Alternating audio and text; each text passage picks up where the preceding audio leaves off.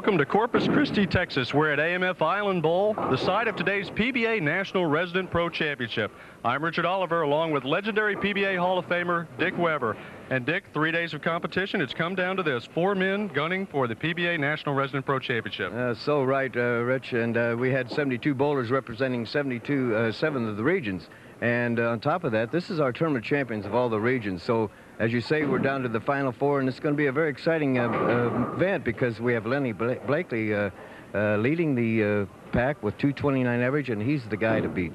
And it is, as you say, 4 men left. It's a mix of the old and the new. Blakey is the new, and there is some experience trying to gun him down. That's for sure. Dennis Horan's been on TV before, on national TV, and he's the one to look out for also. But I pick Lenny Blakey to win. Blakey's the guy to beat today at the National Resident Pro Championship. We've got all that action and more when we come back after these messages.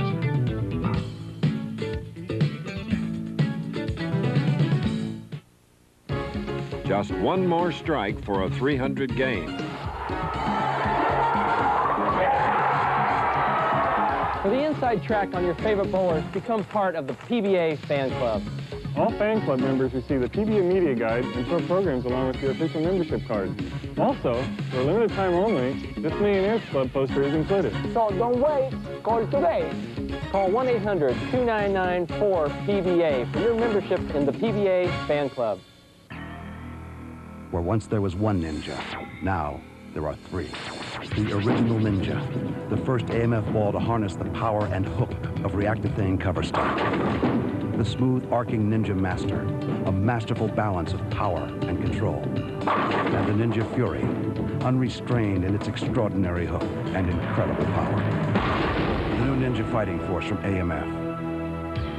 The power to improve your individual style.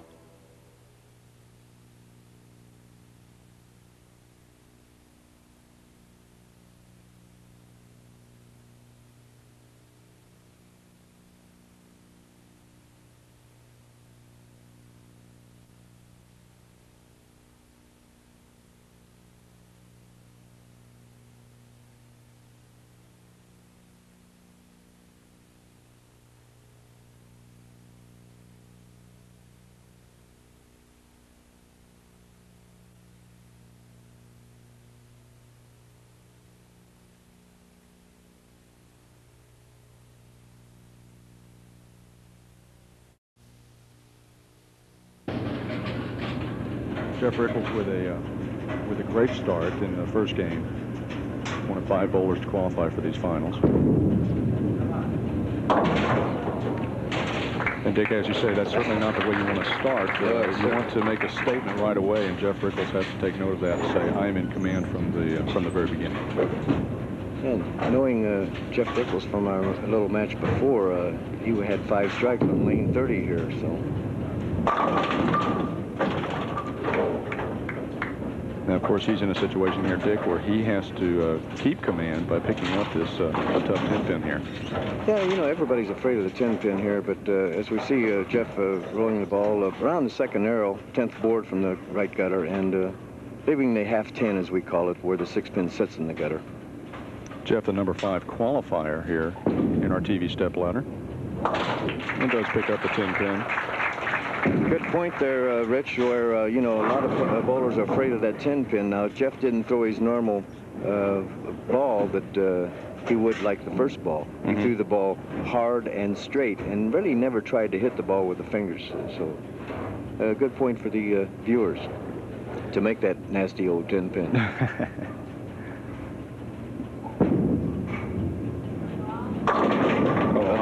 High on the head pin, but got the strike on that one. So he does take control with 2 marks to lead off after the open by Joe Viscomi. Well, when you watch Richgels there throw his ball on lane 29, even though the ball is a little bit high on the head pin, it still goes to the sideboard, kicks out the 4-7.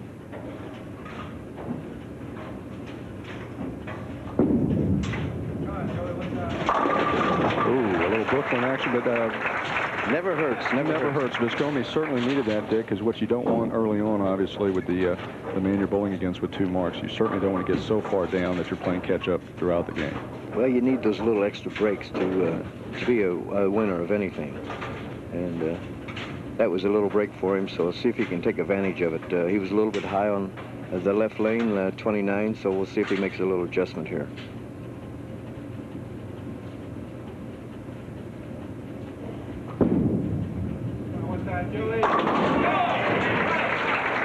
And he makes that pro adjustment, as we call it. Nice recovery by Viscomi. He's the number 3 qualifier. Richgels defeated Jim Poulos 227 to 199 to reach this point in the stepladder, the TV stepladder here at the PBA National Resident Pro Championship at AMF Island Bowl in Corpus Christi.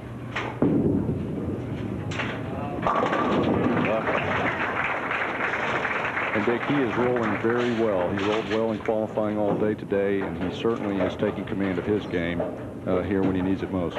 Jeff's from the Midwest region, which is a region of mine, but he rolls the ball well, and he's a good fighter. He's got a lot of confidence in himself, so he'll be tough, as well as Joe Viscomi, too. We've described him all day as kind of a showman, and he does enjoy the TV lights.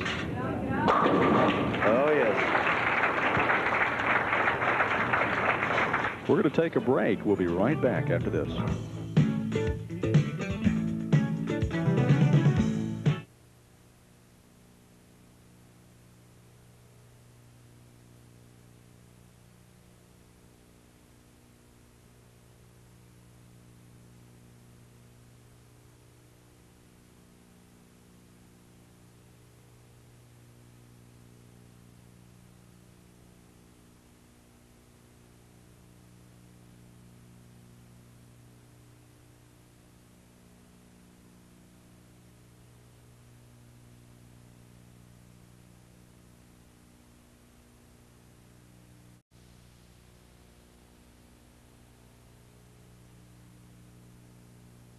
We're back in action with Joe Viscomi of North Carolina making his approach here, taking on Jeff Richgels. Oh. There again, now see, Viscomi hit his pocket and never carried, the head pin never carried the 6th pin like the head pin did carry for right-hander Jeff Richgels, where it went to the sideboard and carried.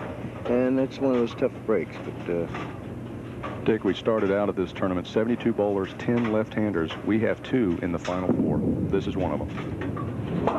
Well, you know, it's one of those things that where everybody has a little controversy where left-handers have an advantage or right-handers have an advantage, and we have such a nice surface here at AMF Island Bowl that it's no wonder the lefties bowl good and the righties bowl good. So it just come out that it happened evenly, 50-50.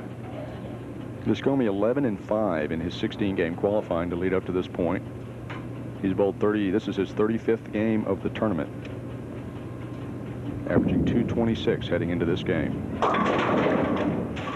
Again, he's a little bit high, leaving the 7 pin, the 4 pin rather, and it's seems like he's just a little bit late with getting the ball to the foul line. And it's just, when he sets it down like that, the ball will hook immediately very early.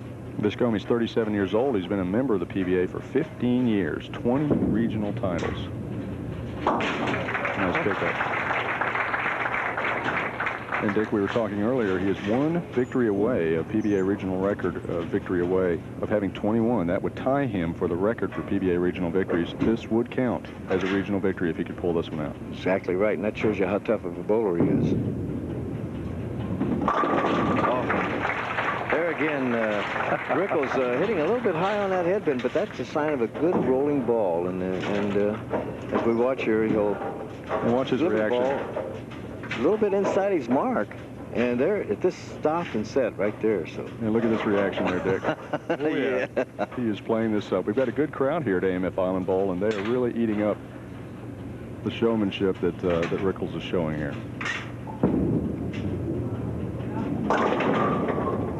Ooh, almost got the back door there, but those pins stayed. Leaving the 2-5 spare, which is not really a difficult spare, but he's got to be careful of the hooking lane here.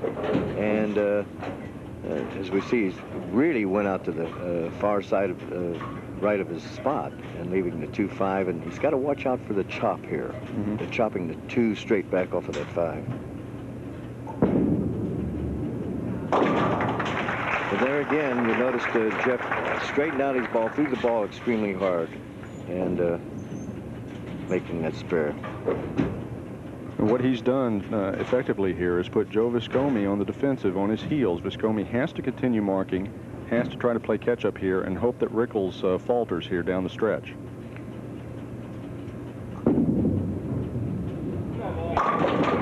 Oh.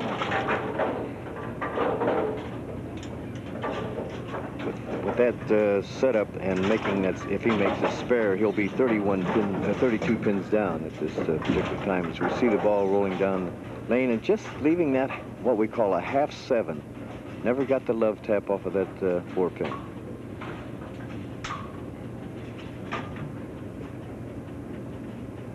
And so it's certainly difficult here for Viscomi. He's got to keep his concentration, Dick. We talked about this earlier in the week, how concentration is everything in this sport, and he certainly needs it here. Yes, you got to keep focused all the way.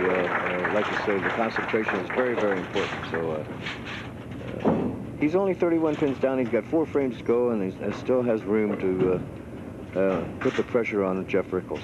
But he certainly at this point cannot afford an open, and he's got to keep his game plan consistent. He's got to be knocking down pins and making sure there are none left standing.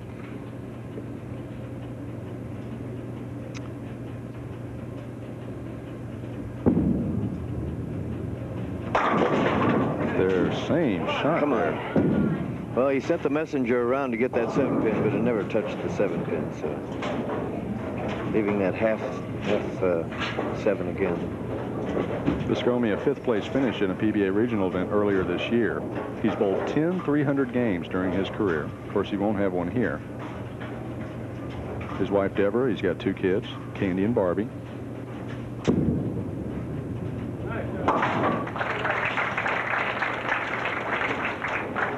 Well, again, these guys are showing you how to make spares by flattening that ball out a little bit, not trying to hit the ball to make it hook, and just throwing it hard and straight.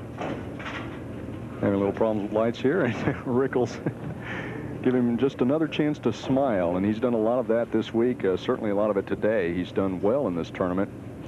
10-6 record in qualifying today. And finished 5th, had to beat Sam Zurich to reach the TV stepladder. And now that he's here, he's doing a good job, Dick. Yes, that's correct. And you know, now he's 33 pins up at this particular time, 148 in the 6th, and where Joe Viscomi has 115 in the 6th. And there was the beautiful strike that Jeff Richgels got on lane 30. There's a distinctive ball here. This looks like a jade pearl almost.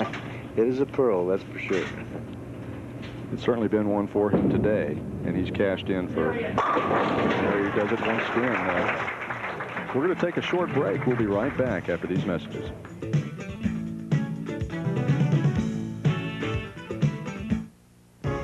Just one more strike for a 300 game. For the inside track on your favorite bowlers, become part of the PBA fan club. All fan club members receive the PBA media guide and tour programs along with your official membership card. Also, for a limited time only, this Millionaires Club poster is included. So don't wait. Call today. Call 1-800-299-4PBA for your membership in the PBA fan club. Where once there was one ninja, now there are 3. The original ninja, the first AMF ball to harness the power and hook of reactithane cover stock. The smooth arcing Ninja Master, a masterful balance of power and control. And the Ninja Fury, unrestrained in its extraordinary hook and incredible power. The new Ninja Fighting Force from AMF. The power to improve your individual style.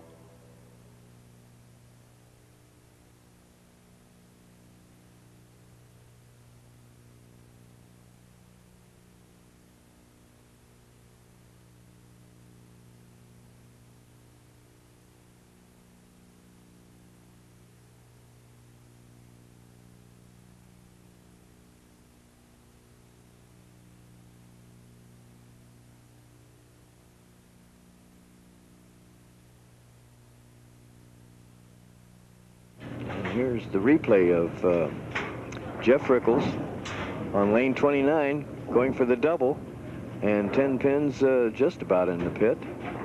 And here's the reaction of Jeff. Yes, give it to me. You know, it's really a shame that Jeff doesn't enjoy bowling much. It's just a shame. He really needs to get a little more enjoyment out of this sport. Here's Viscomi. Of course, he's got to keep marking. He's got to try to keep up. He does it there. Finally gets the 7-pin to fall for him there, Dick. 2 straight times he had the 7-pin standing like an anchor. This time it falls for him. That's for sure. He's got to keep on going striking. If he follows at any the 9th or 10th frame here by leaving a pin or so, he's practically out of the match. And you could tell he knows that there's concentration etched on his face. He knows he's in trouble right now. Viscomi from, how is that, Albemarle, North Carolina. That's very good, very good. You taught me how to pronounce it. Just guessed it. Oh, all right. Got a win up there, and that was certainly a crucial double for him. You know, we had 16 finalists after we cut our field from 72, and a couple of fellows like from Melbourne, Florida, Sam Zurich, and here goes Joe Viscomi's strike. Oh, the 4-pin kicking at 7 out. Mr. Richgels is not going to give up. And Dick, how discouraging is that for Viscomi, who is doing what he's got to do? He's striking, he's marking when he has to after the unfortunate open to start this game, and to watch Jeff Richgels just keep on rolling. Well, it's a little discouraging. You know, Joe hasn't bowled that bad of a game. He just left a few 7-pins here and there, and in fact 3 7-pins, and it's hurt. If he'd carried those, then he'd have been right in the match. But now Jeff Richgels gets a little taste of what Viscomi has had to deal with this game as he leaves the 7-pin wobbling in the corner. Jeff Richgels can pick up this spare, and he'll be shooting a 247 game. Ooh, look at that. Where can I get this? The dancing just won't work on that 7-pin. The 10-pin might be friendlier, though. We do dance on the approach. And there's that flat ball you talked about. Yes. He took out the hook and just let the ball take care of the pin. It's a good point for our viewers making spares, especially nowadays with the surfaces that we have and the resin balls that we have. So it's better to throw a flat ball, the straighter ball, to your spares. And I guess if Jeff could strike here, he'll end up with a 247. He just seems to be wired in. Very nice game, 247. And that should just about do it, I would think. Yeah, Joe Viscomi can strike out for 225, which is a very nice, great game. Jeff Richgels will now move on to take on Dennis Horan of San Diego, California, our number 2 qualifier in the TV step ladder.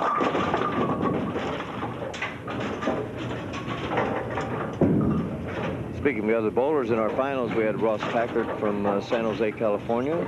Rick Berry from Anaheim, California, finished 8th. Mike Cart from Tacoma, Washington, finished 9th. And Corey Groth from Laverne, California, finished 10th. Viscomi picks up the spare. He'll have one more ball to go. And again, our number 1 qualifier, the guy that everyone's keeping an eye on, the young gun from Tacoma, Washington, Lenny Blakey.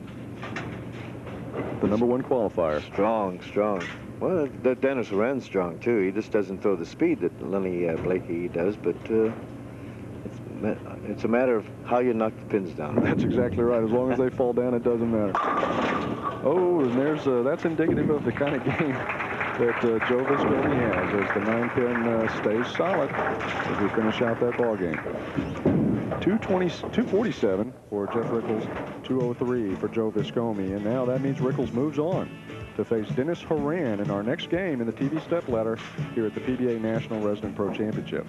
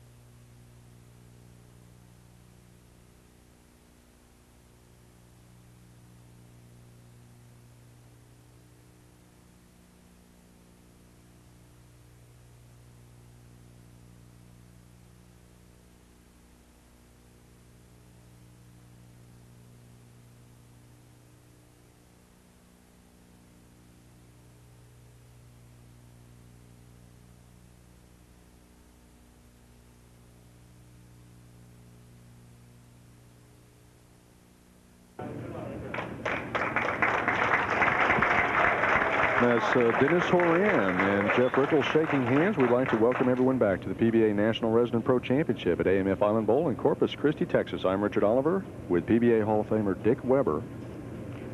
I'd say that Dennis Horan was a second-place qualifier, and he has the choice of starting lane, so he decided to start on the left lane, because that's the lane that's been giving the lefties a tough go. And that certainly happened here. What a weird split, Dick. And I know that this one is going to take a little explanation as far as how to pick this up and exactly how this happened. Well, the best way would be hitting the 6-pin on the right and trying to slide it over to the 8-pin and coming forward to get the 4-pin, which he didn't do. Dennis Horan, the number 2 qualifier, opens up with an open on lane 29, and that turns the ball over to Jeff Richgels. And Richgels has been red hot. He had to beat Sam Zurich in the final bowl off to get into the top 5 here on the TV stepladder, and he's been winning ever since, Dick. And winning because of shots like that. Richgels, it's funny, Dick, how when a bowler, like any other sport, gets in a zone, it's just almost don't wake them up, because they are absolutely red hot and there's no stopping them. You can see by that little roll there and the reaction here that he is zoned in, and when a player is like that, it just seems like he just keeps on going on. Mm-hmm. You can see the confidence. He doesn't take much time on his approach. He's going up there. He knows exactly what he wants to do, and that's exactly what he wants to do. And he has 2 strikes to open this game, and so Dennis Horan is getting a little taste of what Joe Viscomi and certainly what Jim Poulos and Sam Zurich have already experienced, and that's a red-hot Jeff Richgels. Certainly is. Here's the play in that 6-pin. This nudges that 10-pin over just like we wanted, just give it the old tap. And Joe Viscomi in the last game against Richgels opened with an open, had to play catch-up the whole game, and here Dennis Horan, the number 2 qualifier, having to do the same thing, Dick.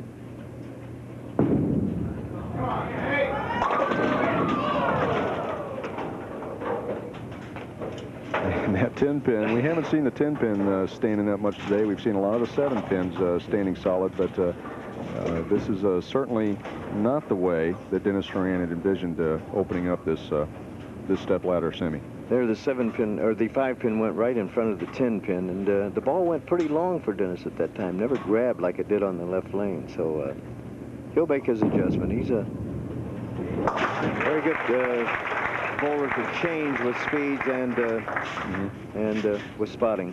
And what we've noticed this week, Dick, and certainly today is part of the 16-man qualifying team, very intense bowler, lots of concentration, but this is a guy who takes his game very seriously. And Jeff Richgels is the guy we've seen dancing around and really seemingly to enjoy himself. Horan, a very intense, serious bowler. That's for sure, Rich. And, you know, now he'll make a little adjustment with the eyes, and he'll look farther out on the lane because he was a little bit high on that first shot. Mm-hmm. A solid 9. A solid 9, and this so that's 2 straight shots where he's hit the pocket fairly well and has not gotten the break he needed, Dick. Now, he'll throw this ball extremely well, naturally, and the ball will come in solid. The 5-pin goes straight back and misses the 9-pin. It's just like a chop, and it's very difficult to understand that, but the chop 5 right off the 9 is just one of those aggravating things. And they say, like any other sport, bowling a game of inches, and that's certainly the case here. He picks up the spare, but he trails in this match behind the red-hot Jeff Richgels, again, the number 5 qualifier among our final 5 here in the National Resident Pro Championship. And Richgels, pardon the pun, is on a very big roll. Oh, got the old kickaroo off the 6-pin into the 10-pin. And you could see Jeff Richgels thanking everyone that he needs to thank for that ball, for that pin going down there at the end when he needed it. Watch the 6-pin, this bumps the 10-pin. Beautiful. He just nudged it, and there's a happy bowler. That's a sign of a good rolling ball. You know, he's kicked the 4-7 out with a couple of shots of last game. Now he's kicked the 10-pin out with the 6-pin, which is good roll on the ball. Oh, he really hit that.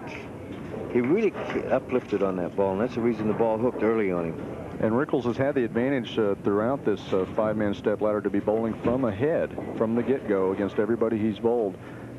This is certainly a spare he would love to get, But what realistically should you be looking for, Dick, here on this kind of a pickup? He made this split once before, the 6, sliding the 6 over to the 7, but just didn't miss it that time. But he went for the 2 pins and tried to take his chance on making the split. So Richgels with an open. We're going to take a short break and be right back.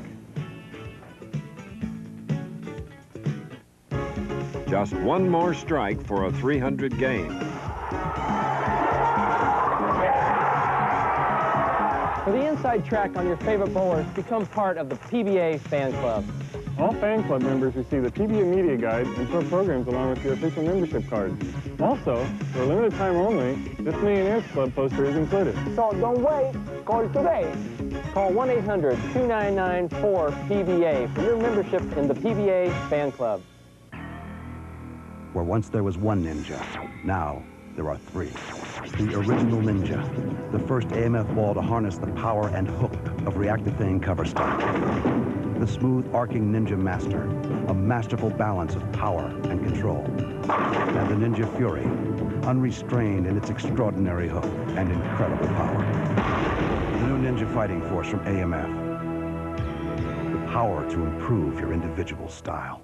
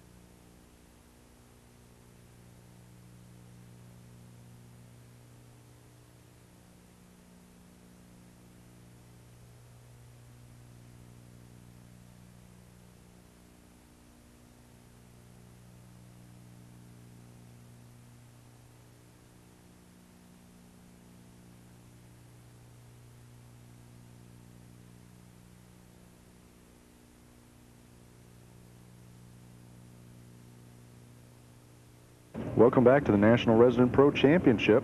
This is Dennis Horan of San Diego, California, playing a little catch-up against Jeff Richgels in his match. And again, there's the 7-pin standing solid for him, and you can see the look on his face, Dick. He is a little bit on the incredulous side right now as to what is happening to him in this match.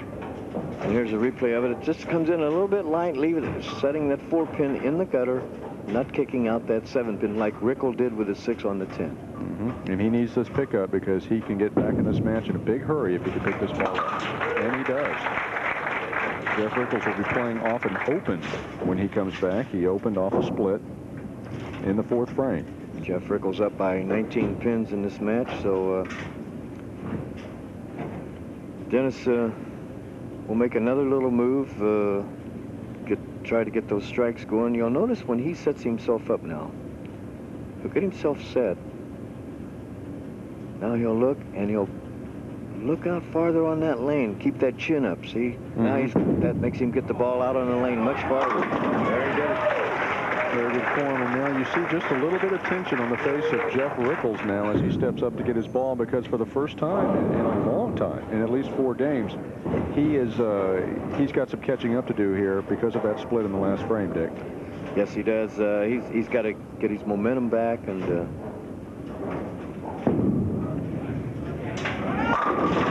that's one way to do it. That's the marker, obviously, of a good bowler, and a bowler who has reached this level is someone who can come back from a bad break in the previous frame.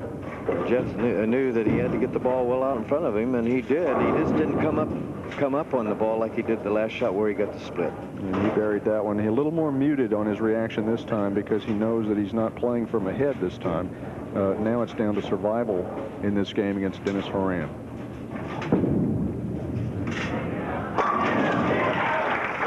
See the difference in that ball in the frame before on that same lane. He went even, like a plane landing on a runway. That shot there, and we'll see it here, it's not a big loft, where before on that lane he lofted the ball with an uplift, and that's the reason he got the split. And there's the reap. Oh, yes. And give it to me.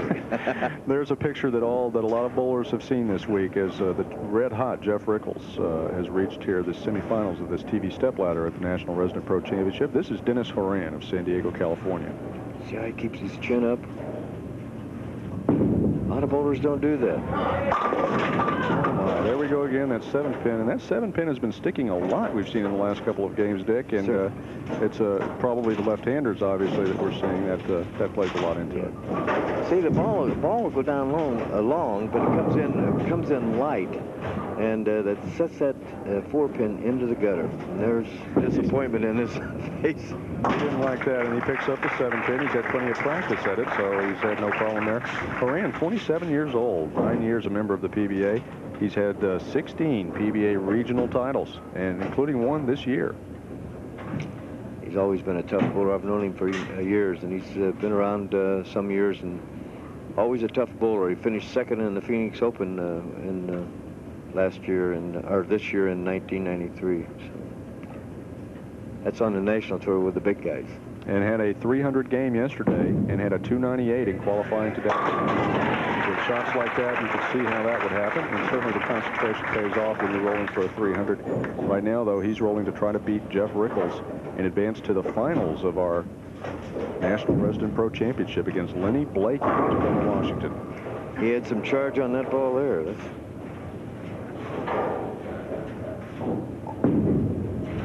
Richgels tries to answer back, and he does. He just buries it. And aside from that one open frame, I tell you what, Dick, Jeff Richgels has been the hottest bowler in this center throughout this afternoon.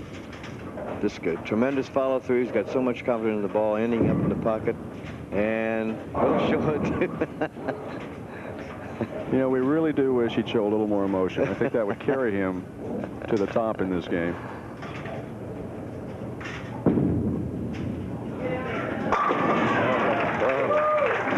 Back at that zone, and it didn't take him long to regain his form after the open frame in the fourth. These bowlers are vying for a $6,000 first prize, and if one of them manages to get a 300, certainly we won't see it in this game, but in the next game, a $1,000 bonus to the man who can have a 300 game in our TV finals. That's not a bad weekend. No, it'll be all right.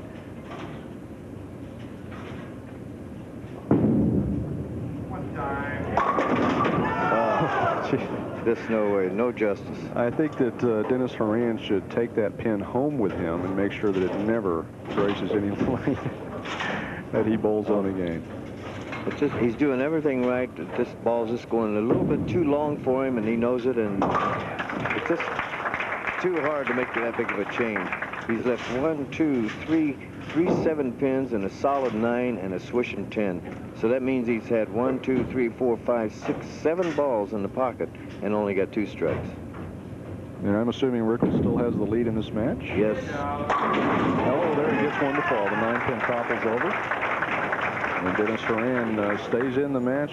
Jeff Richgels cannot afford to make a mistake here, Dick. We're late in this game. No, you don't want to make a mistake anyway. You want to keep your focus going, and because even though you're pretty far ahead in this match, you got a big tough bowler coming on. So, and that's exactly what he's trying to do. So Jeff Richgels of Madison, Wisconsin, 31 years old, 8 years as a PBA member. He has 10 regional titles, 21 300 games in his career, and certainly watching today, Dick, you could see how that could happen for a bowler like this, who once he gets in a zone and gets consistent, he's very tough to beat. Right, Rich, and you know, I like his personal goal in bowling goals, to make dollars. Well, he's on his way to making some today, and there's another strike, and he has finished out strongly. He's in the 10th frame now. Of course, he'll get to bowl a little bit more here. $6,000 to the winner. And you may very well be looking at him if Jeff Richgels continues to bowl with the confidence and flair that he's bowling with today. $6,000 to the winner and a trip to Akron, Ohio for the General Tire Tournament of Champions. So. And I wonder if you ask these men, which would they rather have? I think they'd rather go to Akron. Well, of course, money would be nice to get there. On his way to another excellent ball game here. And that may have effectively sealed it. Jeff is the winner, and with this strike here, he'll have a 265 game, and that'll give him a 739 series for his 3 games. And here comes the handshake, and certainly Dennis Horan knows that. But Dick, as you pointed out, the pins have been falling for Jeff Richgels. Dennis Horan has not bowled that bad a game. No, he has had pins that have just stuck and would not fall for him. He has not bowled a bad game at all, and you know, they're fine. And he applauds for himself. He knows that it's taken a while for that to happen. A little bit too late for him. So many times we bowlers say, well, we hit the pocket 12 times and we never got a perfect game, the 300 game. Then we got only a 2-0 game. But other times we've hit the pocket maybe 9 times and got a couple of lucky breaks where we should have got strikes and got the 300 games. Dennis Horan averaged 231 for this tournament. And he closes out very strongly.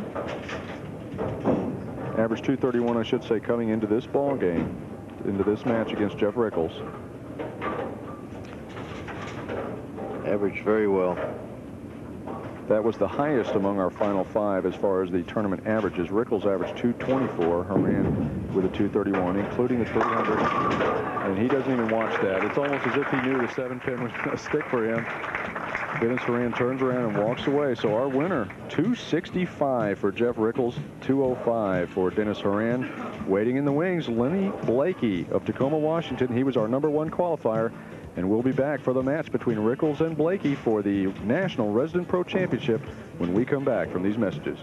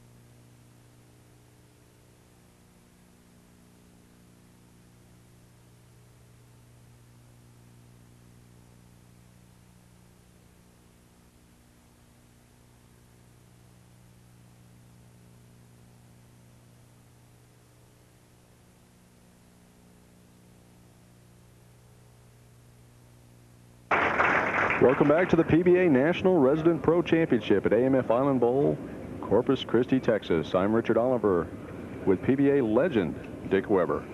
Thanks very much, Rich. And you're taking a good look at Len Blakey. He's our #1 qualifier here at the Resident Pro Championship, and he has elected to bowl first on the left lane, lane 29 here at AMF.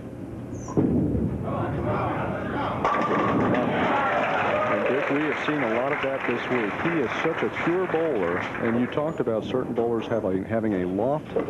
This man rolls the ball from the very beginning. He certainly does, and you know, he picked a lane as we see his ball rolling down the lane, left lane. He picked that lane because he wasn't good in practice on it, so a smart move on his part. And here's a look we've seen a few times. Jeff Richgels remains hot. We have a little delay, of course, between each game. Richgels has not cooled off, coming off a 265, I think, in his semifinal victory over Dennis Horan of San Diego, California. Richgels, the #5 qualifier in our TV stepladder. And I tell you, he's #5 qualifier. He's been bowling like #1 all day. He is red hot coming in to the final 5.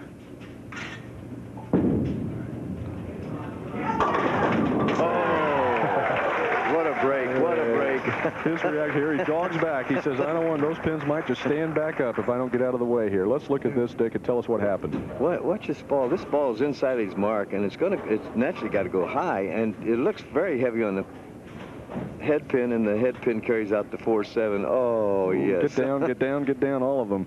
Maybe if I make like a tornado, it'll blow them all down, and that's what happened here. And Len Blakey gets a good look at what's been happening to everybody else who's been bowling against Jeff Richgels all day. But I tell you what, we've talked a lot. Len Blakey is, as #1 qualifier, we haven't seen him until this championship match. But he has been excellent today. Took over the first place spot in the 16, among the last 16 bowlers coming into this TV stepladder. And has been red hot. That's for sure. And, you know, he just, like you say, he came on very strong. and his last few games he just warped the field. He qualified 8th in the match play in the qualifying.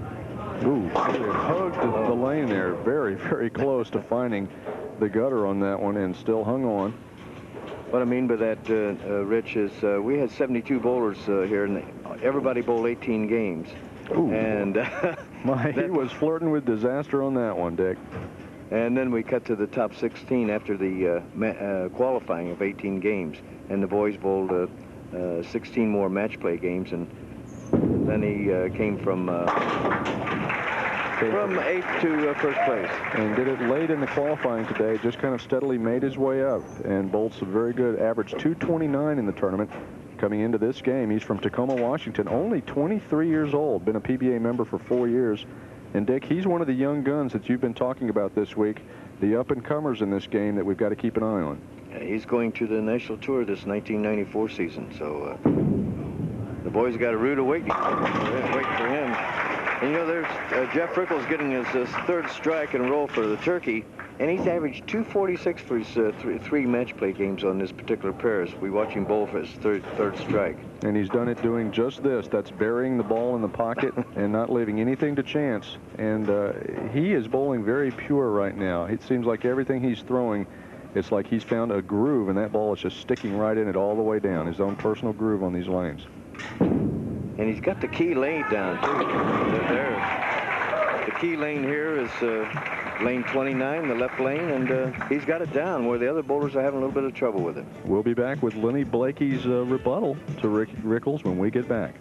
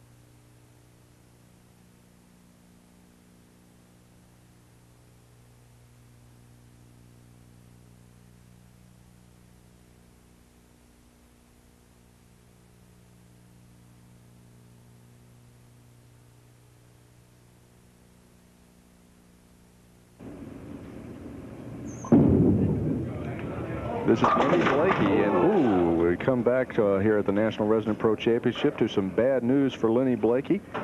He's bowling against Jeff Richgels, who is riding 4 consecutive strikes to start this championship match at the Resident Pro Championship. And Lenny Blakey, who had marked in his first 3 frames, comes up with this awkward split in this one, Dick. The big 5. Oh, and that's the only way you can make it, and he just about made it. Hoping the pin would come back on the lane to get the 4 pin out. A nice shot, but it still is an open frame, and that's bad news. And any bowler that's been bowling against Jeff Richgels today could tell Lenny Blakey that now he has his work cut out for him, because Richgels is about as hot as they come right now. And that's a disastrous split for Blakey, so he's down 59 pins right now. And there he goes. He responds in good fashion, and so now it's up with Richgels with the commanding lead that he has. Now, of course, the burden is on him. All he's got to do is keep on keeping on and take care of his business, and this championship here at the National Resident Pro Championship at AMF Island Bowl will be his.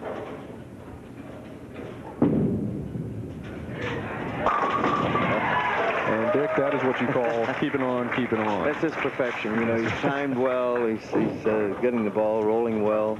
And we need to point out, Dick, that as we pointed out earlier, as we see the replay of what a pure shot this is, that Richgels was one loss to Sam Zurich away from not making this TV stepladder, the final 5. He defeated Sam Zurich, and he was in the 5. He has now defeated Jim Poulos. He defeated Joe Viscomi and Dennis Horan, and now here he is in his 39th game of this tournament against Lenny Blakey. And that's how you get into the 39th game of the tournament. 5 consecutive strikes to begin this championship match.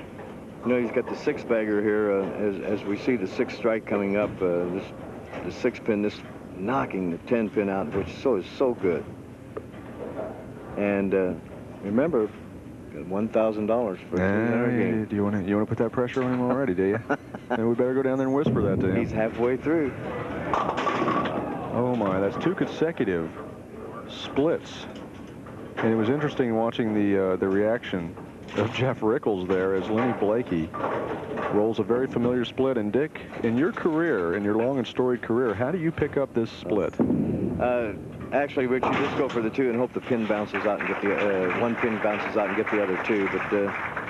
But Lenny bowled so well, you know, and he knows he had to get going fast because he knew Richgels was bowling well, averaging 246 for the 3 games that he's already bowled. So it puts a little pressure on him, and he's a young man, 23 years of age, and gets pressed a little bit. Do you think experience plays into it at this point? Under the TV lights, perhaps, returns here with a strike. How does that play into a match like this? Well, I think it plays into the match pretty much because Richgels is one of the veterans that's been around quite a bit. He does a little bit of TV work in Milwaukee for bowling, and of course, being a police reporter, what else do you expect, right? He is a reporter, so of course, as the sports editor of the newspaper here at Corpus Christi, I have a special spot in my heart for him. But he is the police beat reporter, I should say, for the Capital Times in Madison, Wisconsin. He's used to being under the spotlight, of course.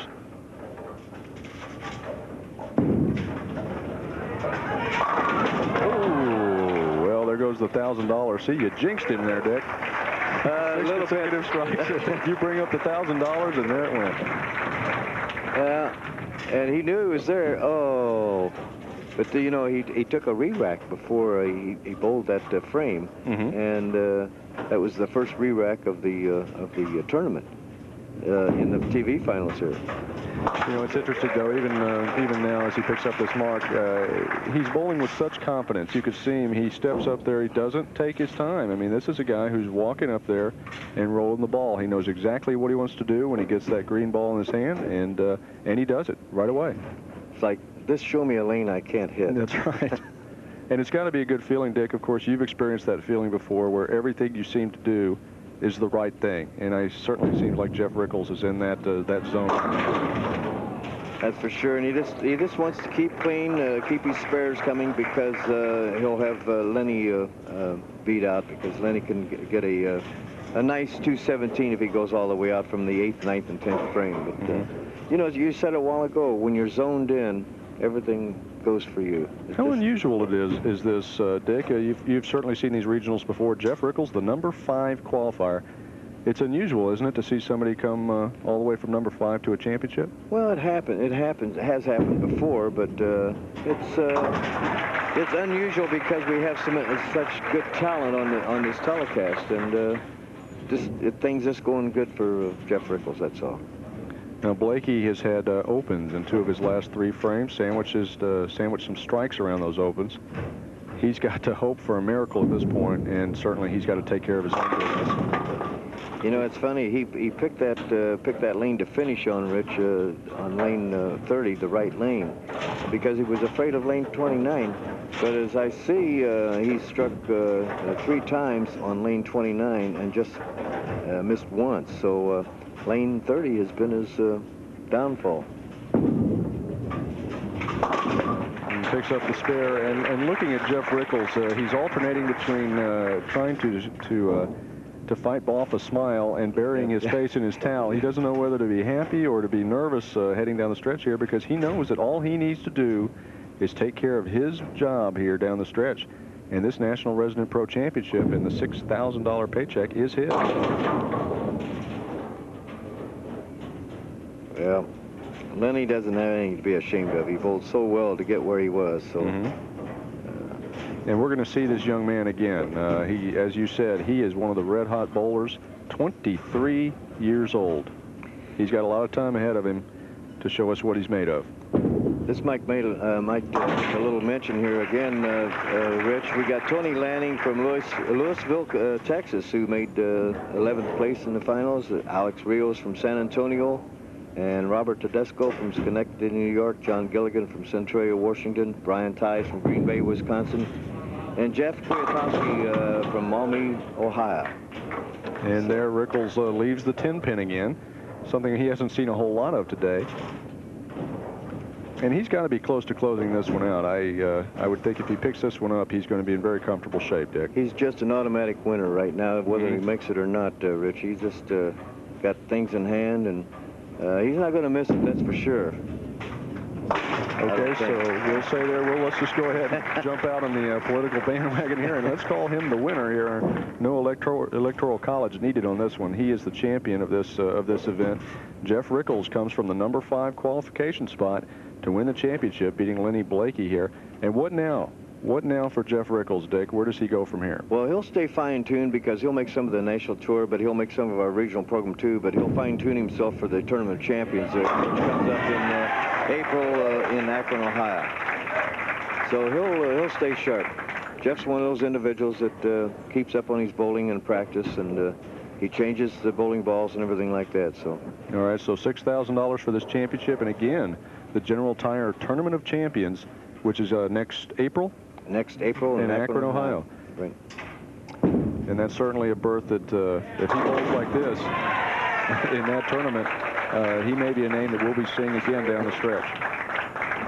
You know, his low game today is 227 when he bowled against Jim Poulos, and there's a happy Jeff Richgels. And the next game he bowled a 247 against Joe Viscomi, and then 265 against Dennis Horan, and now a 257 against Lenny Blakey. A 257, Jeff Richgels is our champion here of the PBA National Resident Pro Championship.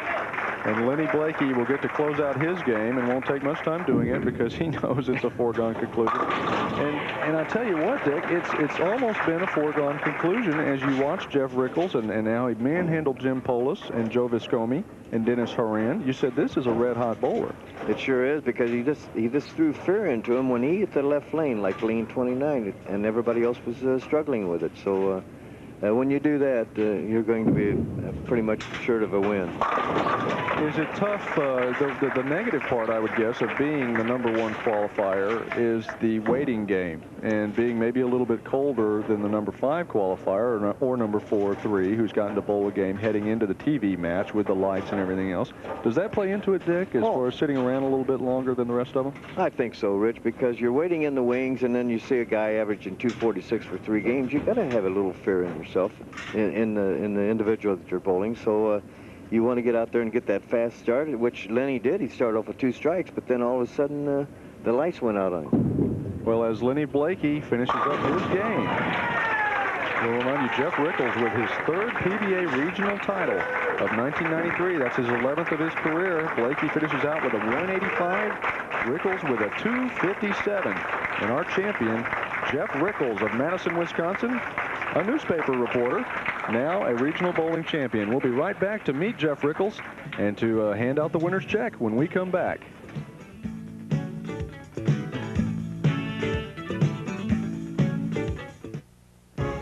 Just one more strike for a 300 game.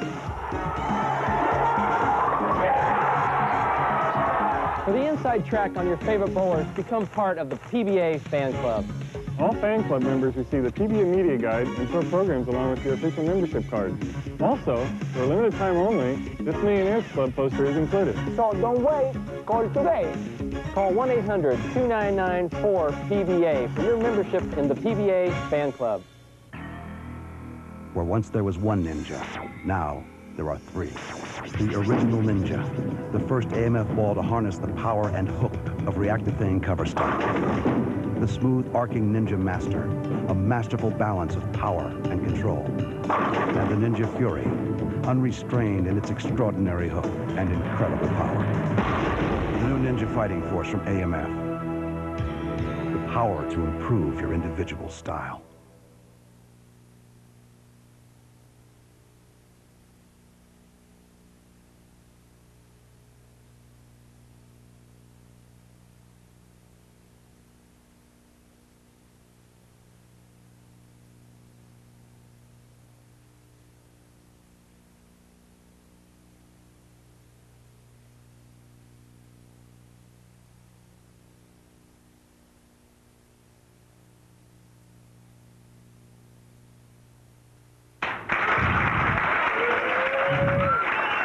We're back with the champion of this year's PBA National Resident Pro Champion, Jeff Richgels, averaged 249 to win this championship. Yes, thanks, Rich. I just want to say thanks to the people at AMF, Steve Mackey and Tony Schranz and his wonderful staff, and all you lovely people from Corpus Christi. I hope I make it back next year. And we'll be back next year. Thank you for joining us today for the PBA Resident National Pro Championship.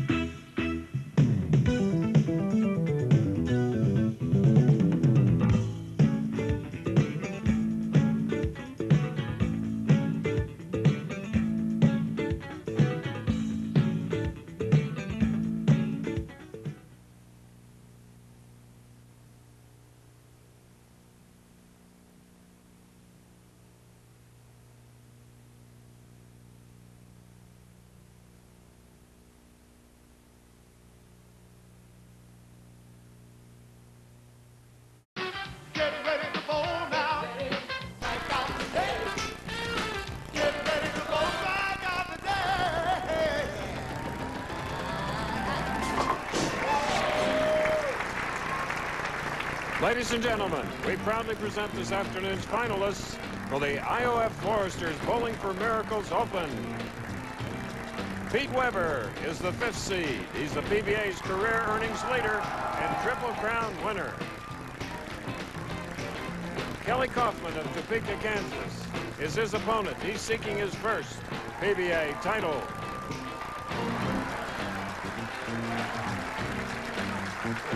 And Leno Monticelli is 3rd seeded. This 2-time PBA Player of the Year is also a 14-time champion. Next up, Marshall Holman, PBA Hall of Famer and the PBA's 2nd leading money winner. Mike Edwards is the top seed. He is the PBA's most prodigious money winner without benefit of a title. Just 1 game away from his first championship. And that's our outstanding field of 5 for the IOF Foresters Bowling for Miracles Open Finals.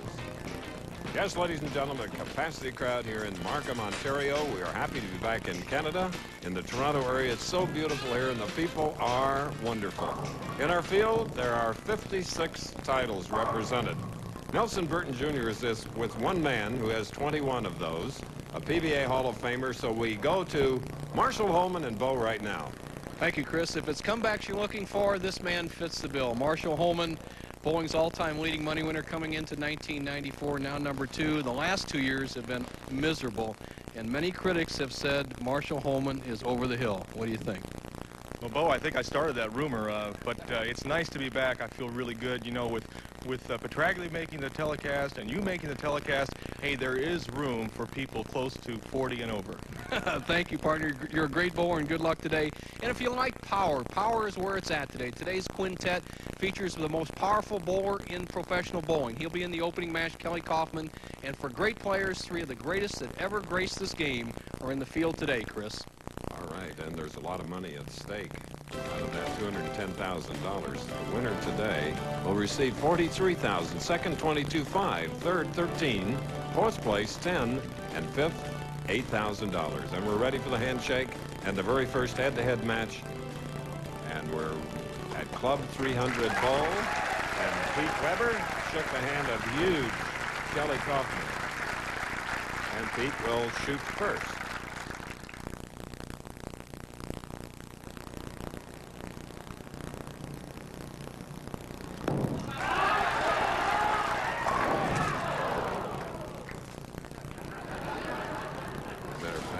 Pete is 105 pounds lighter than his opponent. 10 pin for the man from Missouri.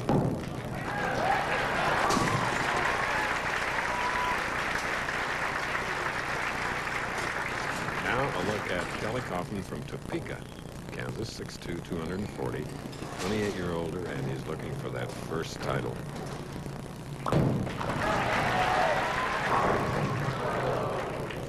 Another 10. Wow, surprisingly, both players starting with a solid 10. Here's the man with the boss ball, the best ball on the tour. He's not only big and strong, but watch the wrist action, the cock, and straight on through the target. Look at that big snap. Father Virgil was an excellent bowler. And here's a man that toured the state of Kansas for a long time with a very successful softball team. And he still does it when he has the opportunity. One guy to watch. He can flat make it happen.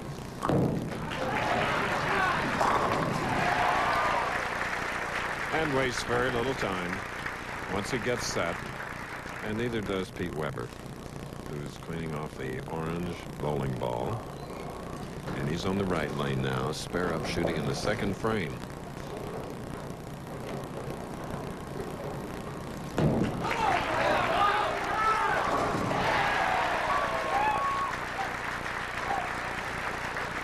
Now the game has begun, really. The familiar profile of Pete Weber, 5 steps, high backswing. He also cocks his wrist in this position, goes straight to the target, right around the second arrow.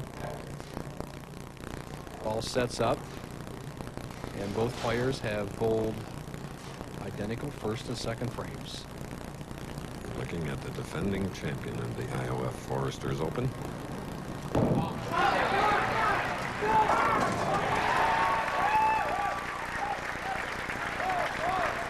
Double for Pete, and the long look.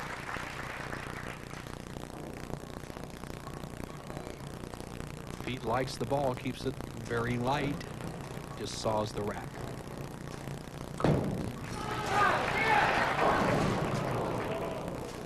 Tough shot for Kelly Kaufman, who stuck at the line, it appears. Going high. Let's see the pin action. This is very interesting pin action. How can a player hit the head pin, just get 5 pins? With that sharp breaking hook, there's no deflection. He cuts right through the 3, 4, 6, 7, 10. So it's an open frame for strong man Kelly Kaufman. Sometimes he pays the price for using so much power. Well, the upside is I throw a lot of strikes, and I tend to throw a lot of high games, you know, 250s, 260s. And the downside is when I do get into trouble, I can throw a lot of splits and wind up shooting a lot of 150s and 160s. So it kind of balances out. But today I feel like the 260s are in my future. All right, and he came back with a powerful strike in the 4th frame, trailing by 24. We're in Markham, Ontario, located just north of Toronto, which has a skyline of the past, and then, as you will see, the skyline of the present.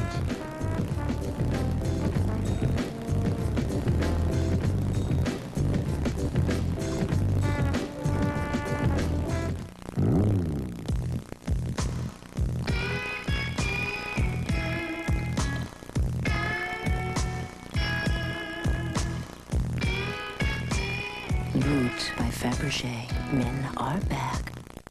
First impressions are happening all the time, so don't let flakes be the first thing people see.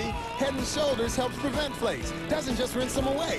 You never get a second chance to make a first impression. Okay, 2 scoops of raisins make Kellogg's Raisin Bran taste so good, people forget it's good for you. What do you think? It's delicious. And? It tastes good. That's the same reason. He stole my answer. And it's not an answer. I agree with them. It tastes great. Okay. You got the first part right. Kellogg's Raisin Bran tastes good, but... Good for us! There are 2 reasons to eat Kellogg's Raisin Bran. The taste. And? We're in Markham, Ontario, a suburb of vast and cosmopolitan Toronto, Championship City.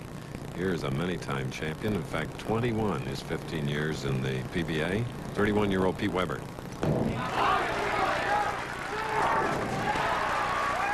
Increasing his lead now to 34 pins with that 3-bagger here in the very first game going against Kelly Kaufman. Pete Weber has this technical explanation for his lack of consistency in '94. Well, this year the lanes have been a little wet dry, and I really haven't figured out how to play them. The wet is extremely wet, the dry is dry, and when I find out how to do it, I'll be back. And Chris, what he means by wet dry is basically oil is not dispersed equally across the lane gutter to gutter, so there's a drier area to the right. His ball has been very sensitive to the dry area and to the oil. It's either skidding too much or hooking too much. And he has to make an adjustment to be consistent. So far in this match, he's been excellent through 5 frames. Yet this year, he has been a top seed twice. The Showboat and AC Delco, and finished twice, or second, both times. Good comeback by Kelly Kaufman, doubling here, keeping that lead within range at 23 pins. You cannot have a big enough lead against Kelly. He just can strike from anywhere. He takes hardly any time. He knows what he wants to do. He has a great arm swing, powerful fella, and he knows that anything on the right side is fair game for that boss ball.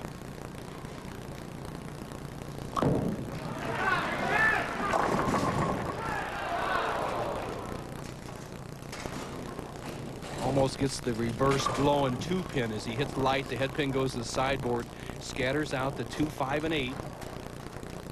And the 8-pin does not quite tilt over. Strike there, and he would have reduced Weber's lead down to just 13. Now it'll be 24. Kelly Kaufman in his 8th television appearance as a pro. On the other hand, his opponent, Pete Weber, is in his 68th television appearance. Both these fellas are going to be around for a long time. They're right in the prime of their bowling years.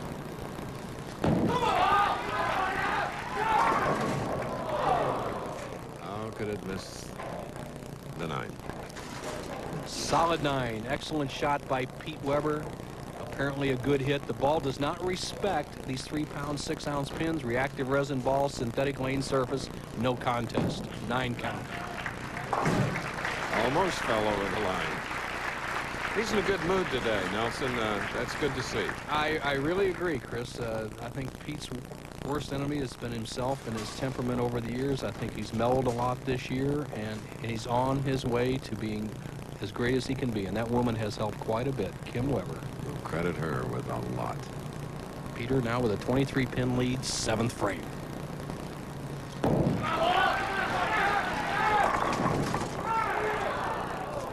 Again, the scout didn't do its work, though. Well, he's keeping it in play, Chris. The downfall of Pete Weber has been in the last 2 matches. You see his ball hitting light, head pin going to the left sideboard, kicking out of that left channel, and misses a 10-pin. His downfall has been a bad frame in the last 2 matches. So far, he's been in excellent shape.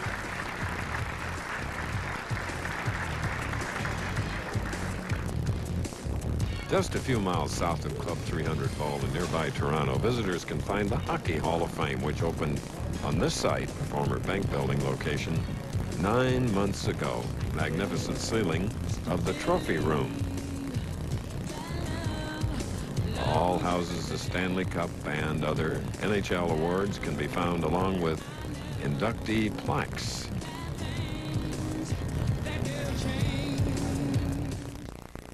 When kids come first, everyone wins.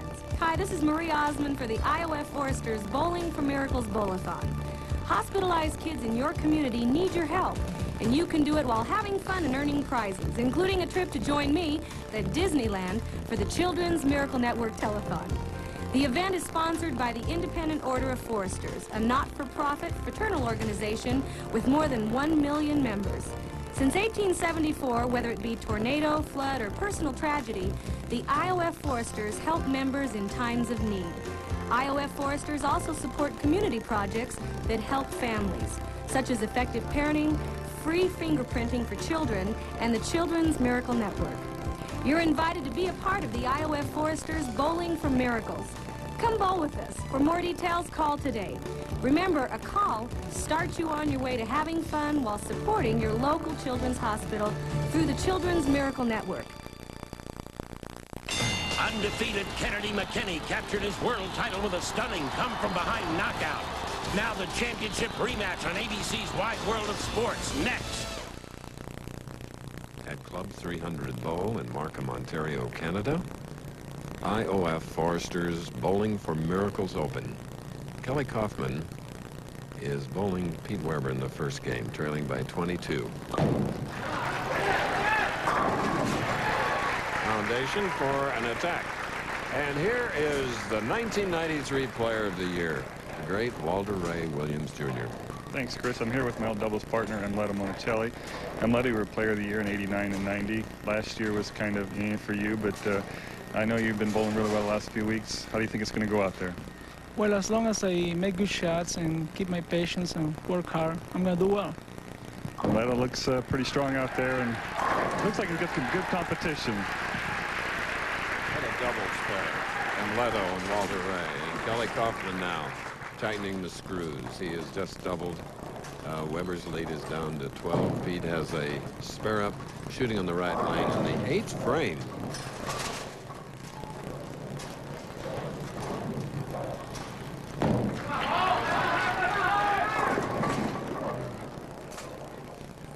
High-risk, high-reward players, almost everyone in the field today, power players. Weber slides by the head pin, leaving the 2-8 double wood spare. And this spare has given players trouble all week long. If you start at it, it hooks by it. If you hang it out, it can hang. Look out, Peter.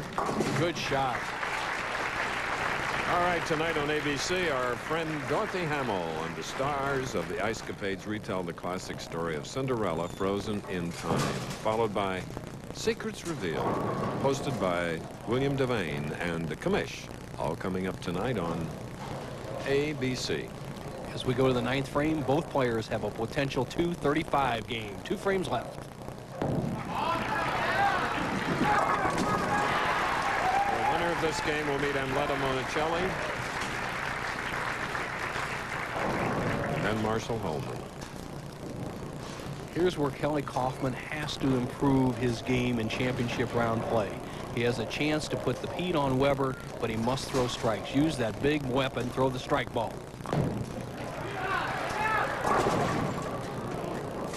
He trusted it, but it went way too wide. That ball was perceivably 4 or 5 boards right. Look at this replay. Lays the ball down inside the 3rd arrow, and he was going out to about the 4th board. That time he went out to about the 2nd board, too wide. Luckily avoids the 2-10 split. So, Nelson, trust is a must. Or your game can be a bust. However, Chelsea Kaufman, Kelly's wife, didn't particularly like that shot in the 9th frame, but it's not over for Kelly yet. With 2 strikes here in the 10th frame, they finish with a 2-14 game and make Weber throw at least a spare strike in the 10th for victory. Still a lot of room left. Splitting through. Goodness. Well, Kelly has one outside chance of winning this game. He has to make this, but he needs to get the ball over here in the 3-6 zone and drive the 3-pin over in the 4-7 zone. It's a must shot in the 10th frame for any chance. Oh, bad break. Bad break for Chelsea and Kelly Kaufman, as Pete Weber is That's a 188 for Kelly Kaufman. Pete needs just a few pins to lock up the match. And that is enough. That's the victory. It's going to be Pete Weber and Amleto Monicelli in match number 2.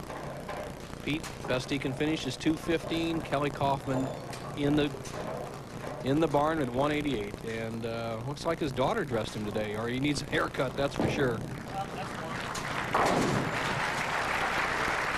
All right. Pete Weber may be looking forward to the final match against Mike Edwards. Full count for Pete with the ponytail Pete. Let's call him Petey when he has a ponytail like that. But he's bowled well the first game, 215 with a strike.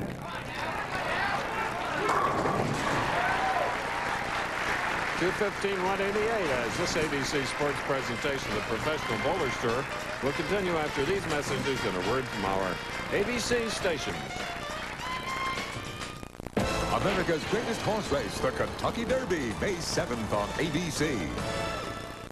My truck has 99,000 miles on it, and it's like a brand new engine. America is talking about split fire. I feel like I have a new engine. No hesitation. You hit your passing gear, you're gone. Right now.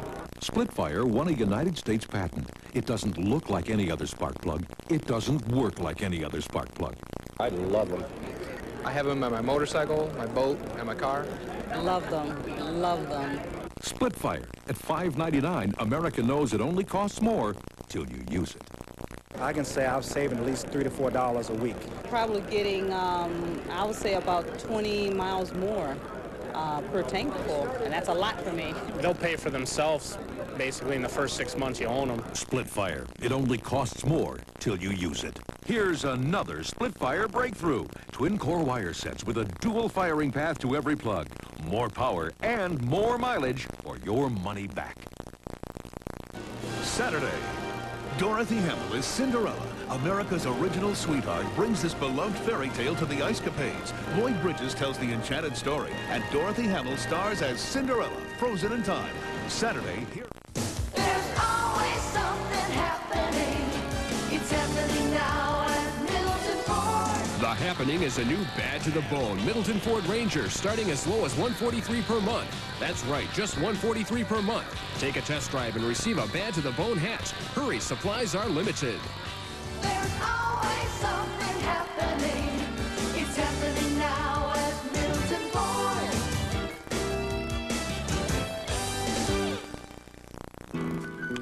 Now Oatmeal Crisp with apples has 25% more apples than before. How does that hit you, Mr. Newton? Uh-oh. Look for specially marked boxes. They've just added 25% more almonds to Oatmeal Crisp with almonds. 25%. How nuts is that? Look for specially marked boxes. Watch the Pick 3 drawing tonight at 6:23 right here on Channel 27.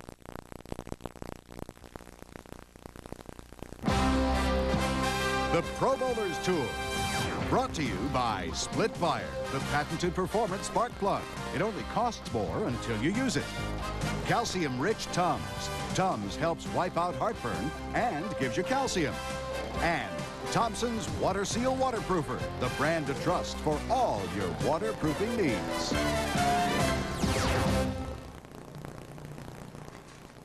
Our first game has ended, and as you see, Pete Weber defeated Kelly Kaufman 215 to 188. Each professional with 5 strikes. Now it'll be Weber against Monticelli. And next week is our 14th and final stop on our winter tour of telecasts, and it'll be the General Tire Tournament of Champions, Bo, and tremendous field, more than 52. Actually 53 players this year. Chris, Dave Davis invoked his right as a former champion to enter the tournament, so let's look at some of the players that are there, and obviously some very, very tough players, all name marquee players. $65,000 for first prize next week.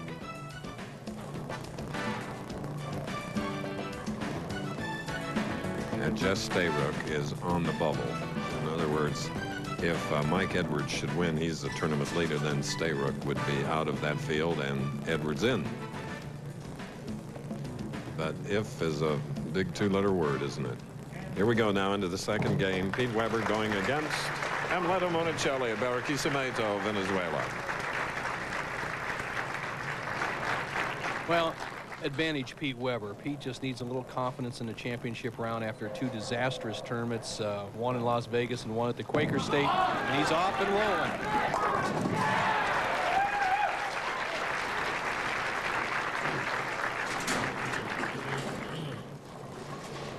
Monticelli, I believe, is the toughest player among this field of 5 when he gets lined up. He can hold the pair, as we call it, for longer than any of these players. So let's see how he gets going in the early 3 frames. Oh,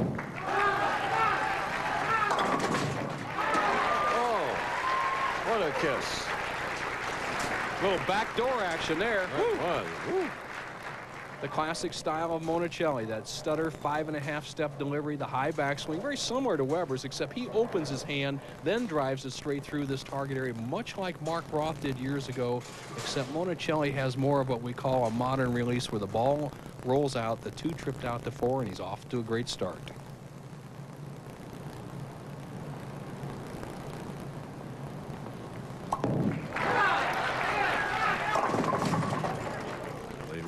And sleeper 8 on the left lane, and Amleto Monticelli. From low angle, you see a shot we've seen a number of times today. The ball just barely sliding by the head pin, leaving the 2-8. Third time we've seen that today. And the championship pair setting them up. Basically, the left-hand lane, 11, hangs a little bit more than the right-hand lane. And with synthetic lanes, the ball reacts a little bit more to the oil and a little bit more to the dry. Sets up that type of shot. Nicely done, Amleto Monticelli, the 32-year-old. Player of the Year, back-to-back 89 and 90. Pete Weber just playing an ideal shot. He's playing where he slides about in this area. He's going right about between the second and third arrows, driving it right into this zone. Now you can see on the right-hand lane, he'll be more around the second arrow on the tighter lane.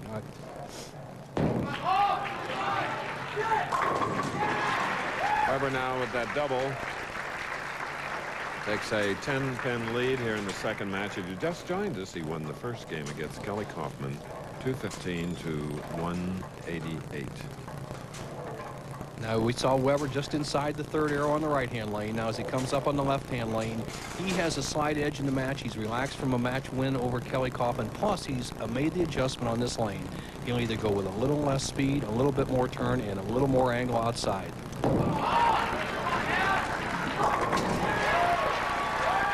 3 in a row.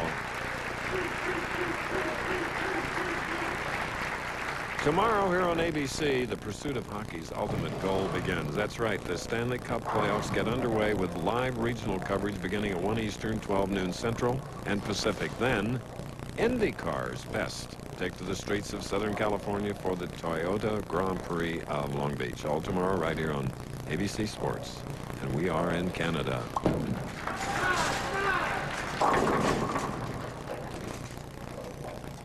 A 2. Amleto with a big step over in the second to last step. Watch this. Here it is. A perfect. He steps too far to the left, gets the ball inside of his target, stays in that higher oil concentration in the center of the lane, and slides by the head pin. The 2-pin seems like the pin of choice when you miss, and they're missing mostly to the right today.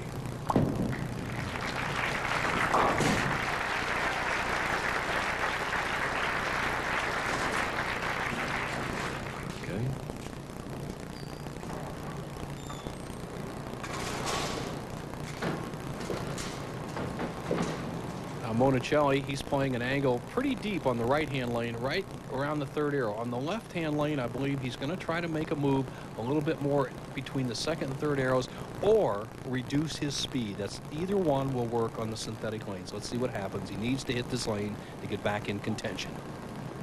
All right. This is our second game of the IOF Foresters. You know, while visiting Toronto's Hockey Hall of Fame, a familiar personality called Wayne Gretzky's 50th goal.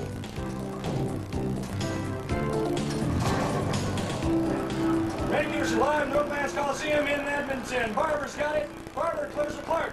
Clark to Anderson. He sends it to Gretzky. Gretzky, he's going down the center ice. It's an empty netter. He scores!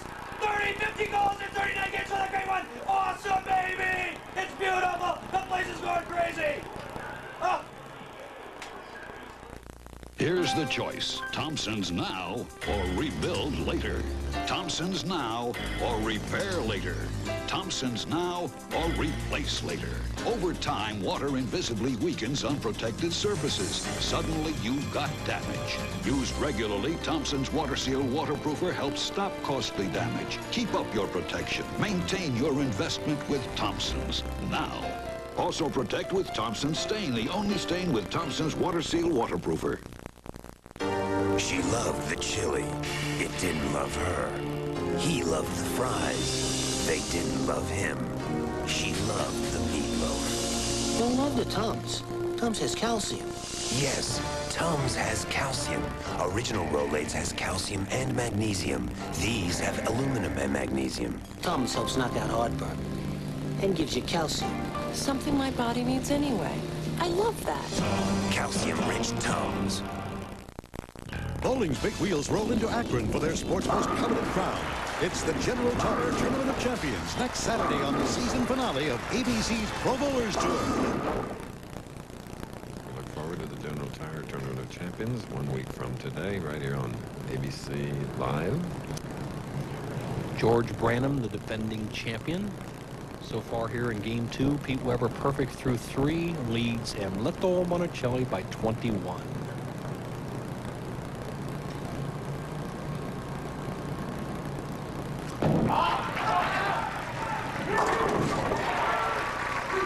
Okay, here's a man in Wellesley, Ontario, made 218 ringers out of a possible 236. Walter A. Williams, Jr. Thanks, Chris. With me is Marshall. Marshall, you've been a hell of a bowler all these years, and now you're getting ready to go out there and make a TV appearance. How's it going to go? Well, I'm feeling very confident, Walter. You know, it's been a long time, and it was such a thrill to make the top 5. I feel real loose. I watched you last night. You look like the old Marshall. He's going to be tough. Thanks.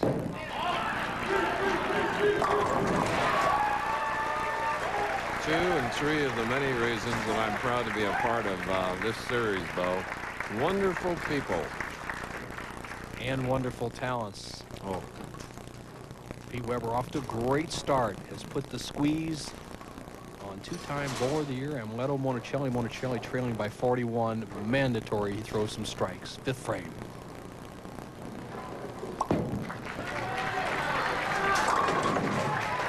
All right, that's a double and very important for Amleto Monticelli, whose wife, Teresa, and sister, Angela, are building a home for Teresa and Amleto.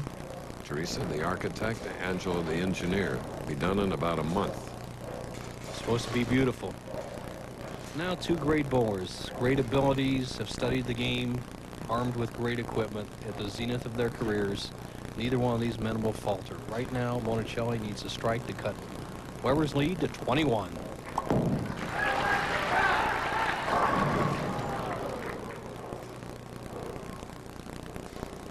Seriously sensitive to the dry. That's the way the players will call it. You see the shot of Amleto Monticelli. He's moved farther out here on the left-hand lane. You see him crossing closer to the second arrow.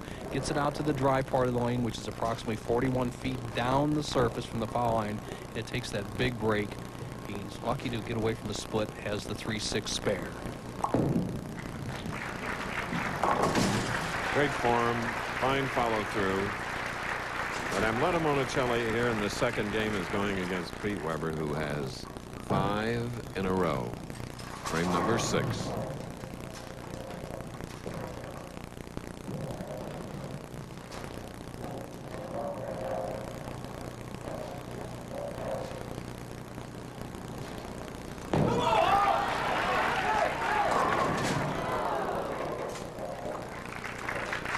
Well, the string ends at 5.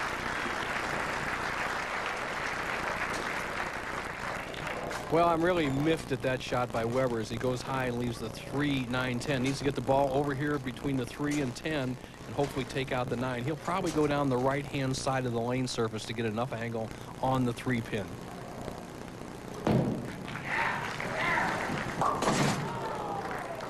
Well, let's see what happens now, Chris. Weber is finally throwing a ball that is out of character, and that's been his kind of his pro forma this year. He's had the games where he had him well in hand as he had Monticelli on the ropes, and now he's let him off the ropes. A lead that could have been up to 50 pins has now been squandered down to just 18.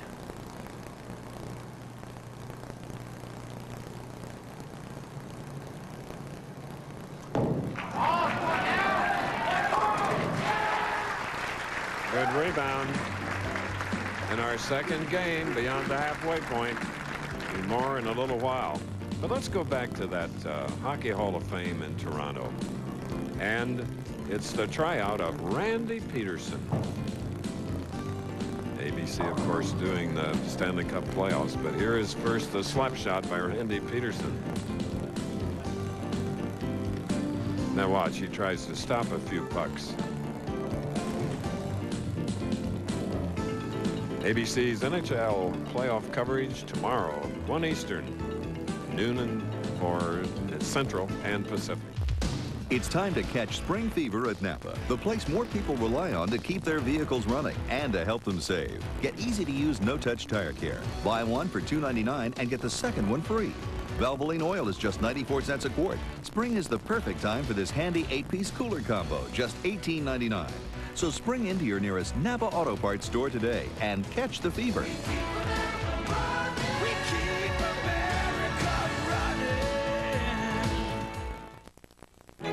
I can't go out there. The pollen will be worse. I gotta need this job. My eyes are itchy. I'm stuffed up. I'm desperate.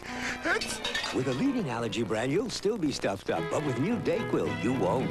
New Vicks Dayquil Allergy. More medicines for more complete relief than the leading brand. What a day. New Dayquil Allergy. The anytime stuffy nose, sneezing, runny nose, itchy, watery eyes so you can face the allergy season medicine. And new Children's Dayquil Allergy. It's crunch time in the NHL. The playoff party begins as the league's top teams meet in live regional action Sunday here on ABC. This is our tournament leader, Mike Edwards, laughing, slipping at the line, but it's a practice shot. Winner of the game you're watching now, Monticelli and Weber, will face Marshall Holman next.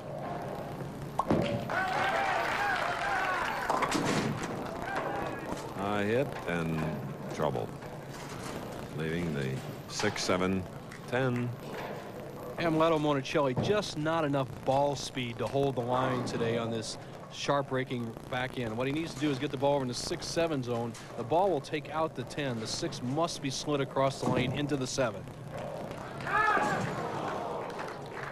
All-out effort. We expect nothing less from this Venezuelan, who has a total of 14 titles, Player of the Year in both 1989 and 90. Here's the man that won titles in 10 consecutive years, going back to 1984, Pete Weber. Monticelli, for any chance to win the game, must throw some strikes. He has to pick up the ball speed or loft the ball a little bit farther out over the line. Again, laid it down just beyond the line, Bo. You're right, Chris, and it's the ball will not take the proper break. Once it gets to the break point, it makes a transition much too quickly. Instead of curving to the pocket, it snaps to the pocket, and that's always an erratic type of roll.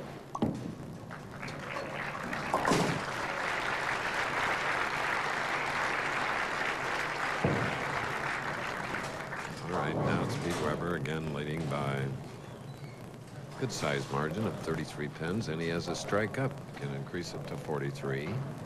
8th frame.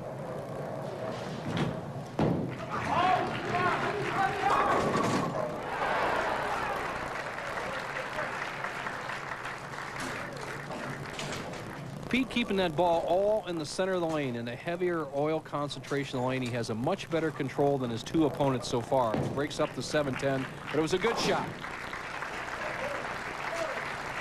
Coming up next on ABC's Wide World of Sports, Beck's Professional Boxing presents undefeated Kennedy McKinney, defending his crown in a rematch for the IBF World Junior Featherweight Championship Live, plus the Wood Memorial Invitational, all next here on ABC.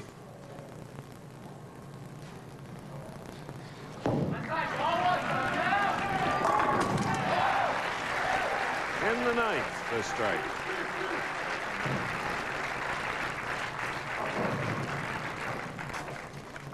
Here's reaction.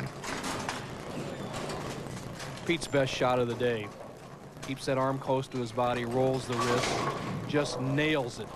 Right now, Pete, even if he got a 9 count out in the 10th frame, would finish with a 2-13 game. So Monticelli, to have any chance, would have to strike out. 9th frame.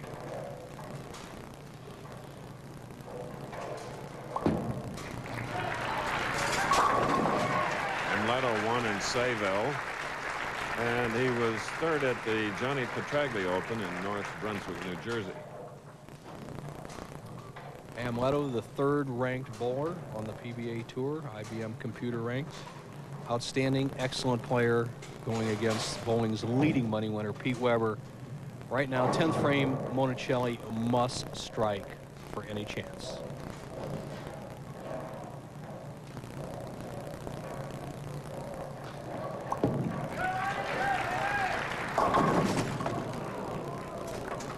That's an oh no.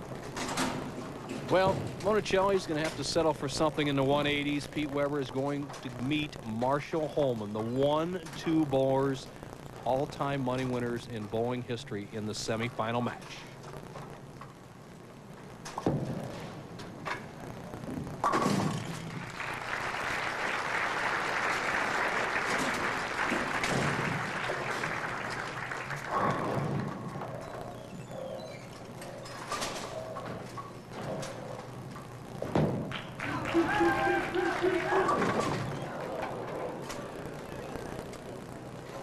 Pete Weber trying to see really how much hold area I believe he has on that particular shot. You want to see when you can't swing it and trust it. All his opponents have tried that. He's trying to let the ball fall back in the pocket. Not a bad test shot. The game has already been secured.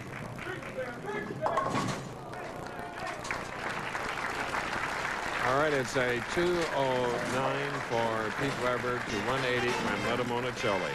This week, Choice Hotels Tip of the Week features bowling mentor Don Johnson. ABC Sports presents a winning never gets old bowling tip, brought to you by Quality, Comfort, Clarion, and Sleep Hotels.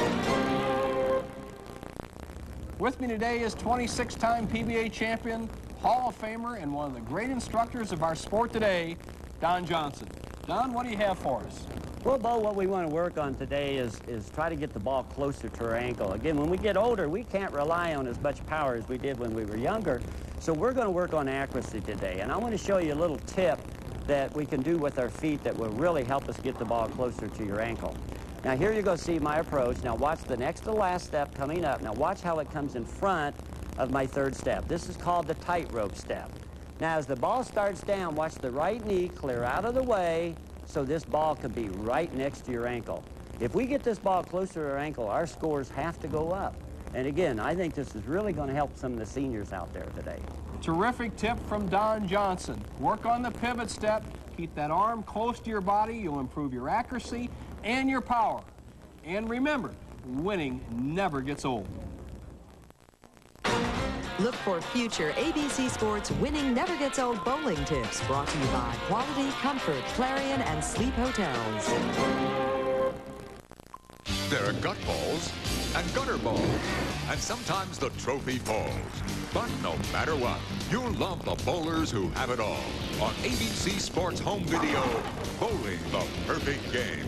Call 1-800-4-ABC-VCR to order bowling's colorful history. Narrated by Chris Schenkel and Nelson Burton Jr. Charge it on your Visa card for only $14.98 plus $3.95 shipping. That's 1-800-4-ABC-VCR. You know, winning never gets old, and neither does saving money. If you're 50 or over, just call 1-800-4-CHOICE to reserve a room in any Quality, Comfort, Clarion, or Sleep Hotel.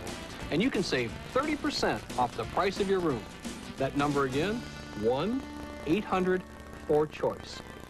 Perfect. Travelers 50 and over save 30% at Quality, Comfort, Clarion, and Sleep Hotels.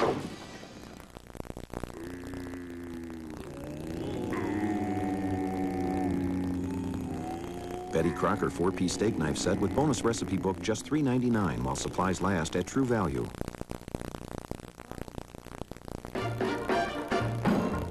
Some plastic can actually improve the look of your lawn. Hefty handle sack trash bags just $3.99 a box while supplies last at True Value. True Value. Help is just around the corner. Hurry, girls, before Daddy gets up. Ooh, pretty. Now, no more. These are Daddy's corn pops. Oh, look, Daddy's bowl is too full.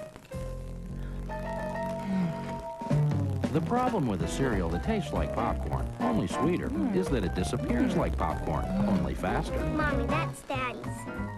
We share. Hi, girls. Happy birthday! Thanks, guys. Now, let's all go make him breakfast. Kellogg's Corn Pops. It's hard to stop when it's Pops. A very expensive maker of lawn tractors likes to say, nothing runs like them. The makers of Yardman tractors take exception to that. The Yardman lawn tractor uses a powerful engine to mulch, bag, and side discharge, and it has a hydrostatic transmission. So it runs like a you-know-what, only it doesn't cost nearly as much money. Yardman, American-made, American-owned. 2 games completed in the Foresters Open. Weber winning his second, 209 to Monticelli's 180. He had 7 strikes in that game. Here's a man that was so helpful to us. We thank him. Henry DeVries, Vice President of Communications, IOF Foresters. Thank you, Henry. So here in Markham, Ontario, Bo, let's look at the size of the field at 160 and the top 24. Well, it's actually the top 26 this week, Chris, because we had a couple of players that were injured and have to drop out, and alternates went in. So look for your top favorite in the top 26. Brian Goebel just had a sensational winner. He'll be in the General Tire Tournament of Champions next week, as will Norm Duke. The Beef Boss is on a roll. And you're going to see the line goes down to 26 players. Normally 24 qualify for match play. However, because of the 2 injuries, we had 2 alternates go in. They split the money with the men they replaced. And now coming up, 26, Kevin McGurk. And next week, it's the General Tire Tournament of Champions in Fairlawn, Ohio, lovely suburb of Akron. Our 14th and final stop for 1994 here on ABC television. Handshake for the semifinal game. 42 championships between the 2 pros. 21 titles for Marshall Holman, to whom you're looking, and the same for Pete Weber, who has 2 victories today. Number 1 and 2 all-time professional bowling semifinal match.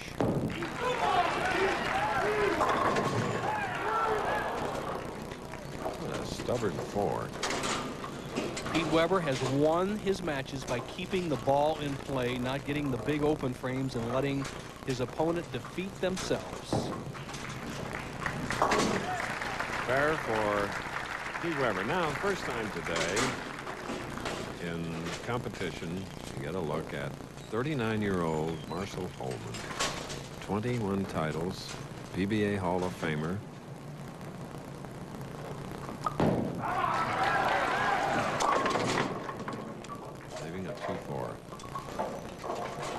Not a bad shot shooting out of the chute. He's been having some trouble getting the big power, but Holman absolutely a little shorter with his backswing than we normally see, but everything in perfect position.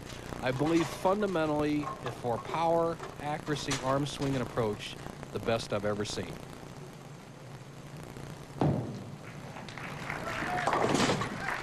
Articulate. He bubbles. And here you see the all-time earnings leaders. Not much difference. If Marshall should win today and Pete lose this game they're playing now, Marshall would regain the number 1 spot because it's $43,013 for losing this game. A little arithmetic, $18,307 difference, and that's American dollars, not Canadian.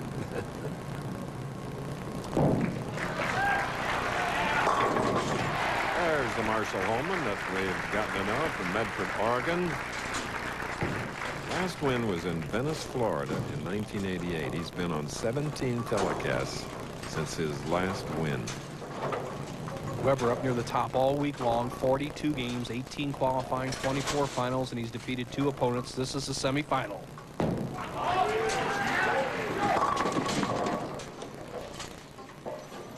Weber just out of time on that particular shot. His arm got a little bit away from his body. He cut right across. Look at, he cut across his body. Instead of getting it out near the 3rd arrow, it was close to the 4th arrow. Never gave it a chance. The 3-6-10.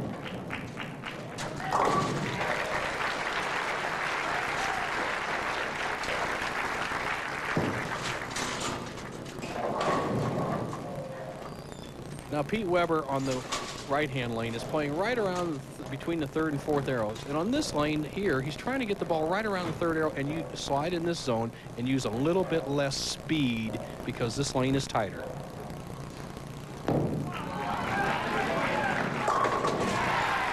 Strikes coming into this semifinal match, Pete Weber. And there is the first of this game. Marshall Holman defeated Pete Weber in the 42nd and final game last night with an exciting 250 game. Let's see what happens today. Marshall takes a 13-pin lead. Besides his great natural ability, Holman has 2 things I think he does as well as anybody I've ever seen play the game. Number 1, he keeps his head nice and steady. There's no bobbing up and down. And number 2, he has the golden arm swing, always in line with his target. He opens the right shoulder, the right hip, but they're always parallel to his arm swing and to the target line. He has a 13-pin lead, can make it 23. All but a 7 for handicap golfer. Weber has a handicap of 9. Here's that real good swing. Doesn't catch all the lift, but once again, a game played with a round ball, i.e. bowling, is 95% accuracy. Holman put the ball in play, and he gets away with an easy spare.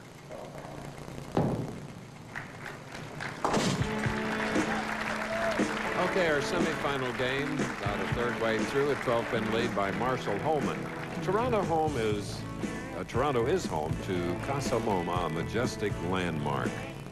It's the legacy of Canadian financier Sir Henry Mill Pilat. This is the round room. Can't corner him there, can you? And this is a conservatory. Continental Tires in a torture test.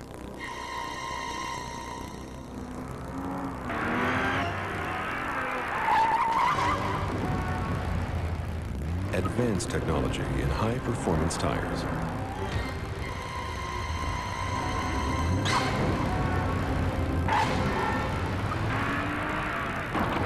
Conti Sport Contact. Continental General Tire.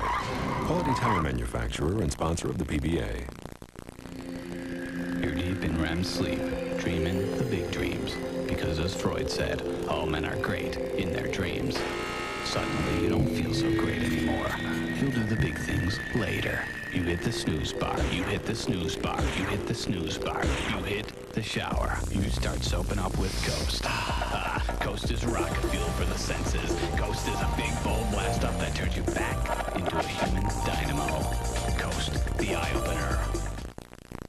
Undefeated Kennedy McKinney captured his world title with a stunning come-from-behind knockout. Now the championship rematch on ABC's Wide World of Sports next. We're looking at Alessandra Scarpitti, whose dad is mayor of Markham, Ontario, Canada. There's Dad, Mr. Mayor.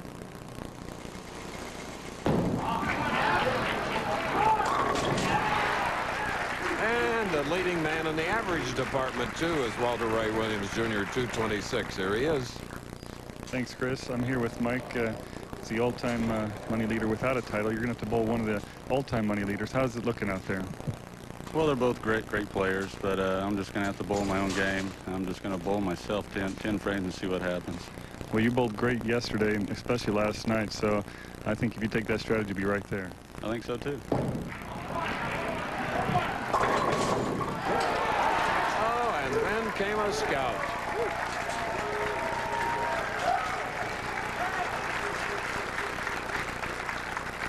Weber gets a great break. It'll probably be the 3-pin off the right sideboard. There it goes to the sideboard and takes out the 4. Unusual pin action.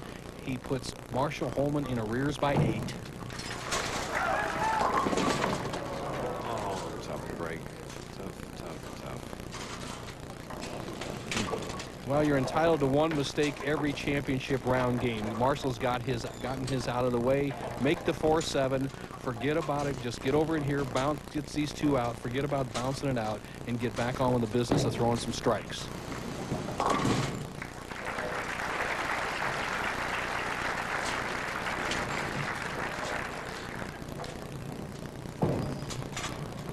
Now here's a key frame for Marshall Holman. A great player like Marshall doesn't go into a slump physically. He goes into a slump mentally. He needs a good frame or 2 here for his confidence to realize that he is still one of the best in the world.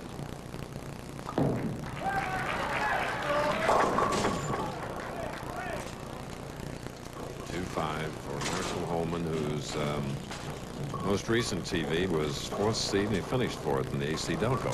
Slides by on the left-hand lane. The tighter of the 2 lanes leaves the 2-5. Has a different spare-making technique, which has worked for him. He throws a top spin shot. Watch this. Cuts the hook way down.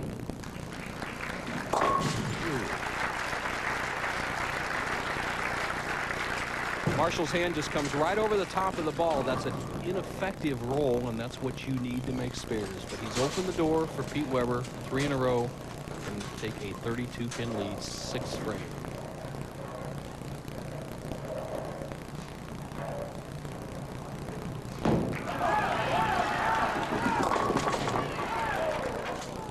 All but a 7.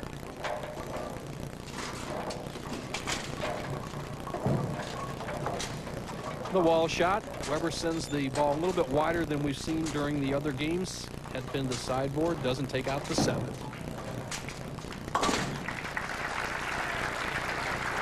The 34th consecutive season of the Professional Bowlers Tour will kick off Saturday, January 14th in 1995.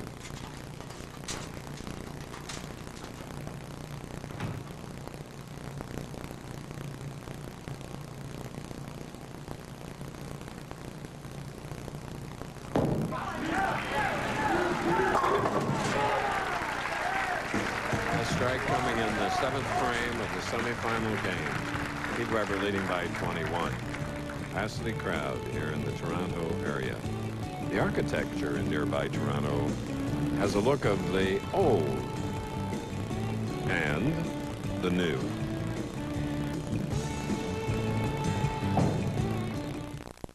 Bowling is some people's idea of fun. Now, truck bowling, that's when things can get real interesting. But to do it right, you gotta have one of these. A 1994 Ford Ranger 4x4. Complete with push-button 4-wheel drive, a whopping 4-liter V6, and a wide, powerful stance. Get a Ford Ranger 4x4 and go truck bowling. Come on. I just love league nights. He doesn't like power breakfast. He'll take a pass on poetry.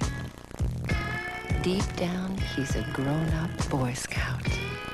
Way grown. He likes feeling clean and cool and very male. And he knows how to get there. Where have you guys been?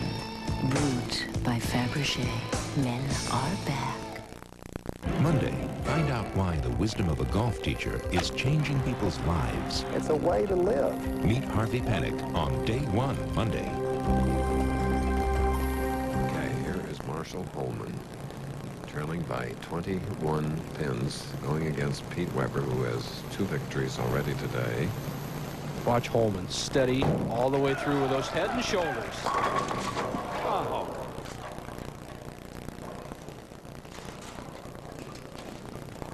Watch Holman's just nice and steady all the way through. It's one of the things that has made him so great over the years. I do believe the greatest players of all time have kept that head in a parallel, as parallel as they could, to their approach and the floor. Yes, these great players get coaching, like Marshall contributes his success in the last 4 weeks, especially to Dave Smart, Dave Rosio, and John Jowdy. And Pete credits John Jowdy and Billy Hall. Right now, Pete realizing he has a 22-pin lead. However, there's a potential 224 left in Marshall Holman, and that could squeeze Weber if he can throw some strikes. Boy, those last two shots. Beautiful. Those were confident swings by Marshall Holman. He got a bad break in the 8th frame where he left a solid 8, but he can still win this match and the tournament. Weber still has to perform to stay ahead of Holman. 8th frame.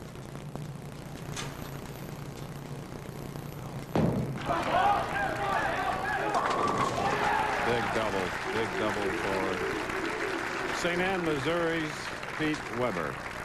31-year-older with 21 titles. He is a Triple Crown winner. Defending champ. This is the shot that Weber wants. He's on the icy lane surface of the left-hand lane. Gives him a little room left of his target of margin, but he can't throw it too far right. This is to open a commanding lead.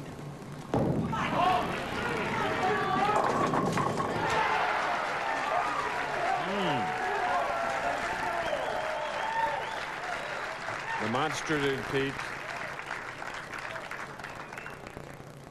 See Weber just sawing all over that ball.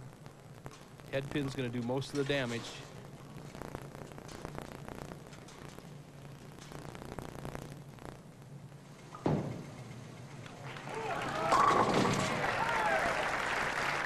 Oh, a big double for Marshall Holman. Next week we head to Akron for our season's grand finale. It's the most coveted title on the tour and the third jewel in bowling's Triple Crown. The General Tire Tournament of Champions, live next Saturday at 3, 2 Central, right here on ABC.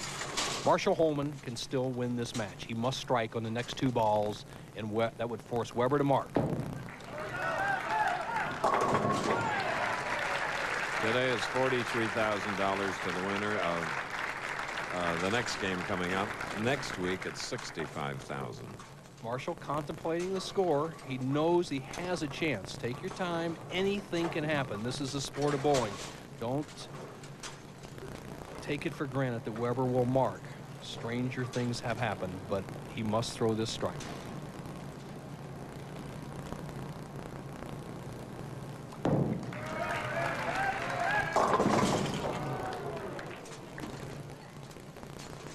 Pitch soft. Holman, a pretty solid game. He left the 2-4 in the first frame, threw a double, left a wall shot 7. 1 errant shot in the 5th. After that, other than this shot, he's bowled very well today. Good. Look at that. Converting the split like it's an everyday affair. What a great champion. Accuracy, as we said, 95% of the game, and Holman is perfect on that spare. Weber just needs 5 balls. The winner, Marshall Holman, one of a kind. Pete Weber, soon to become one of a kind. 2 demonstrative players. Pete now has a chance to break that 21 title tie that they each share, and it's going to be a tough opponent and a non-winner named Mike Edwards of Oklahoma City. Let's give Holman credit. He acquitted himself well. He's back, and he'll be a contender from now on. 108th television appearance for Marshall Holman. 108. Formidable foe in Pete Weber, who's going to roll out a 250 game. Pete is in his 68th television appearance. Kim Weber.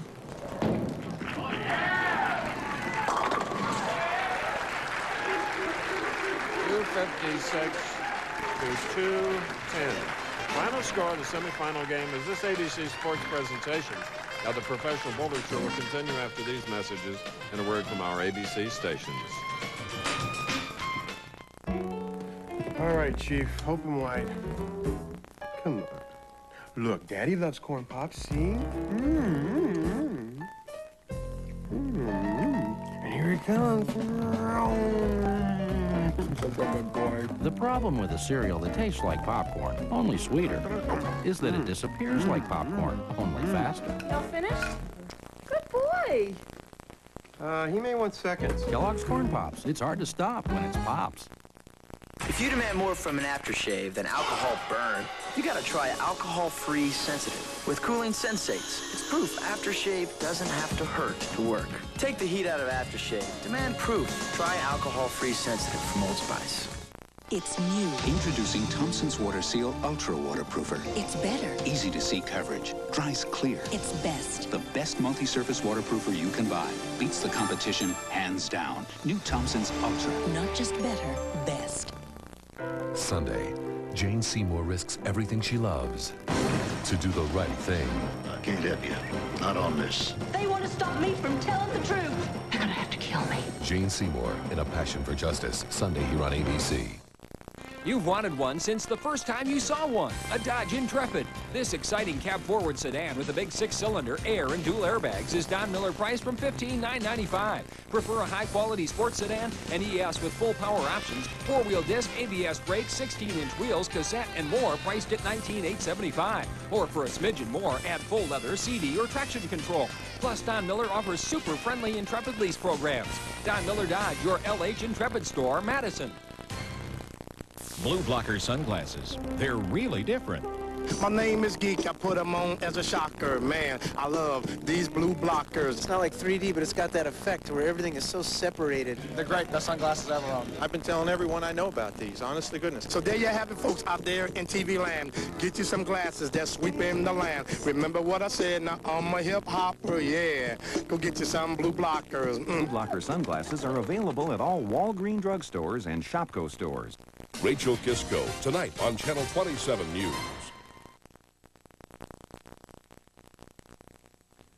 Welcome to our studios in New York. I'm John Saunders. Back to bowling in just a moment, but first a reminder, coming up next on Wide World of Sports, Beck's professional boxing from South Padre Island, Texas. The IBF World Junior Featherweight title fight, undefeated Kennedy McKinney versus Welcome Nita, whose only loss was to McKinney in 1992. And the Wood Memorial Invitational, live from New York, a Kentucky Derby prep race featuring top 3-year-old Go for Jid. It's all coming up on Wide World of Sports at 4:30 Eastern Time, but right now, back to bowling.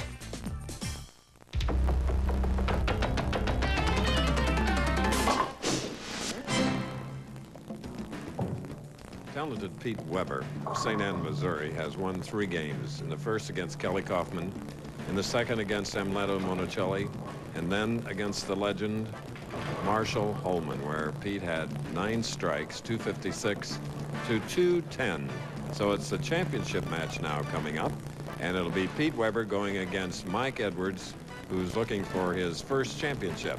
And all season long, we were looking for funny videos, amazing bits.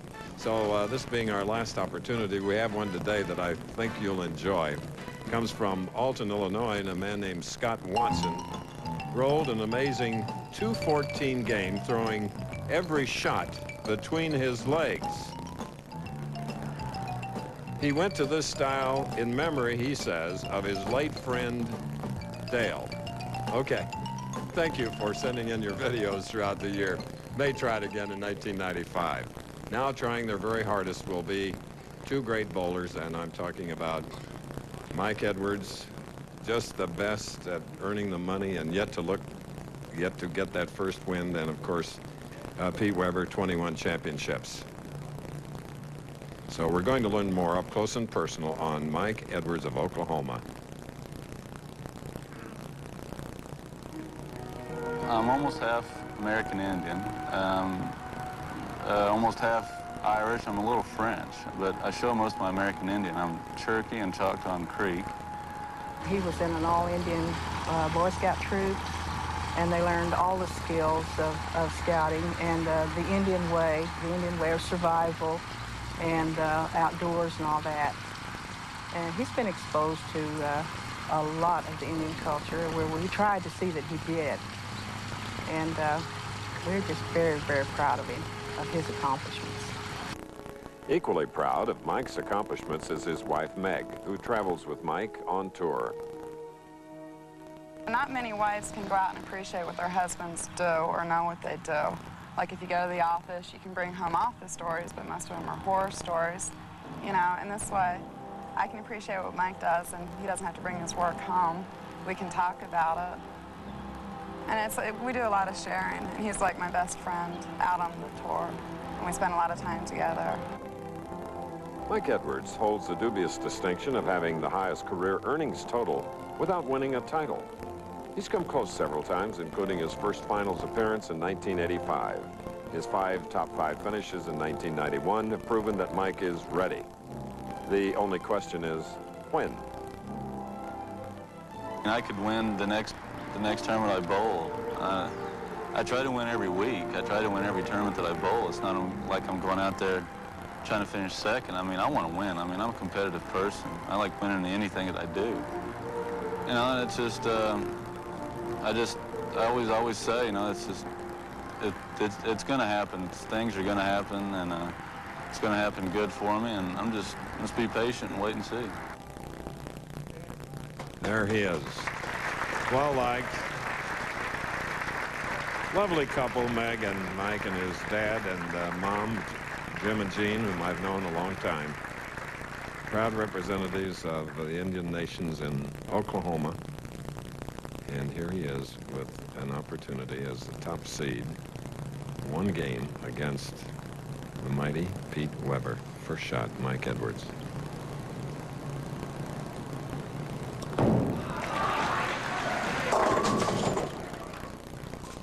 Two, 4, 5. All right, not too bad. An aggressive shot. That's what I look for out of Mike Edwards. Not a protective type shot to saying, well, I just hope I bowl a good game. He's got to go out here and say, I don't care if I bowl 140, I want to win. And you have to be aggressive. He was on that shot. Imperative he makes the spare in the early going just to get off to a good start. All right, marking with a spare. Usually Meg, his wife, travels with him, but she's back in Oklahoma because of work. I'm sure she's there watching. And here now is Pete Weber. 3 victories. Last game, 256 with 9 strikes.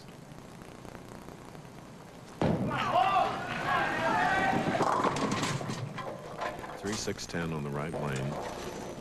He kind of hangs in the thumb hole a little bit, turns the ball early, drifts high, gets a 3, 6-10. See, he gets his hand around the ball a little quickly, drifts high. He's had this spare a couple of times. Has been perfect at making it today. Winner of this one match, head-to-head, 43,000. The runner-up, 22.5. Marshall Holman took home a check for 13. Pete Weber still bowls league occasionally in the St. Louis area. 1991 league average of 237. I've known this young man all his life. He started bowling at age 2. His first perfect game came at age 12. His first game ever in league.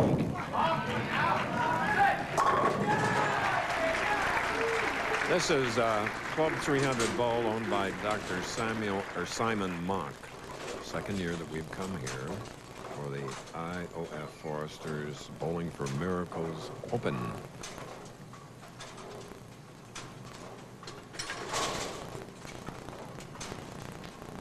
Spare up, second frame.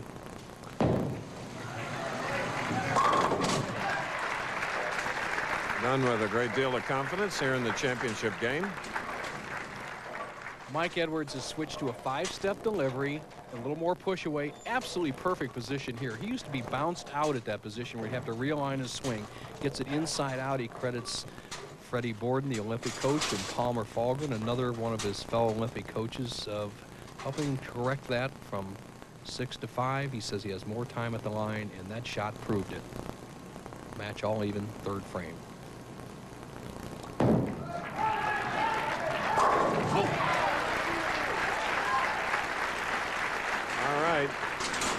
Big double by Mike Edwards. Chris, that's a new Mike Edwards. I've never seen him aggressive. He's always been tentative in the early going. He's a powerful man. Physically, he can take Pete Weber and probably throw him across the bowling lane.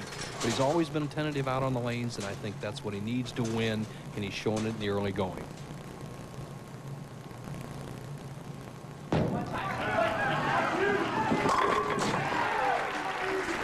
Pete comes right back.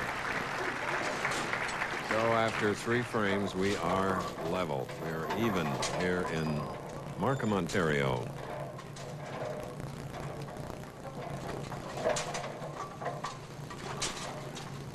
Pull yourself, Mike Edwards, and that's what he's learned.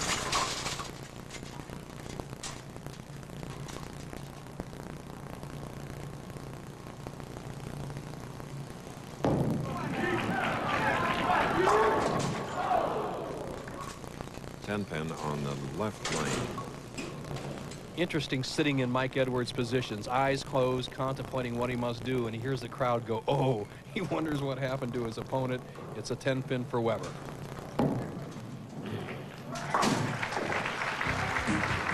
Okay, this is a championship match. Pete Weber trailing by only 1. More to come. Stay with us. We'll be right back.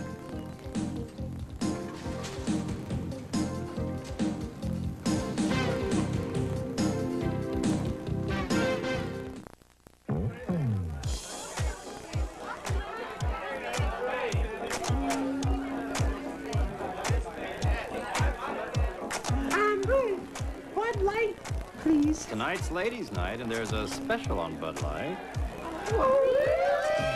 If you want great taste that won't fill you up and never let you down, make it a Bud Light. Oh, no, it's Ted from accounting. Splitfire earned a United States patent. Splitfire doesn't look like any other spark plug. And the patented Splitfire doesn't work like any other spark plug. 5 extra horsepower by merely installing these plugs. Quicker in the quarter mile. A 4.8% gain in mileage. There's nothing like a Splitfire. You'll get more power and more mileage, or your money back. Get the guaranteed Splitfire advantage at leading automotive stores from coast to coast. Indy cars roar into the streets of Southern California for a road course rumble. It's the Toyota Grand Prix of Long Beach, Sunday here on ABC.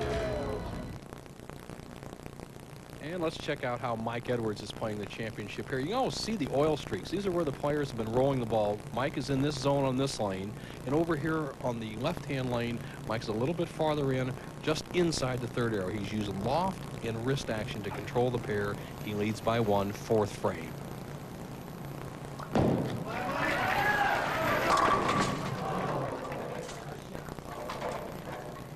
Leaving a 10-pin on the right lane. My goodness, awfully, awfully good for a 9 count. Watch this. The good loft, the angle that we spoke about, and he just launches the 6 around the 10.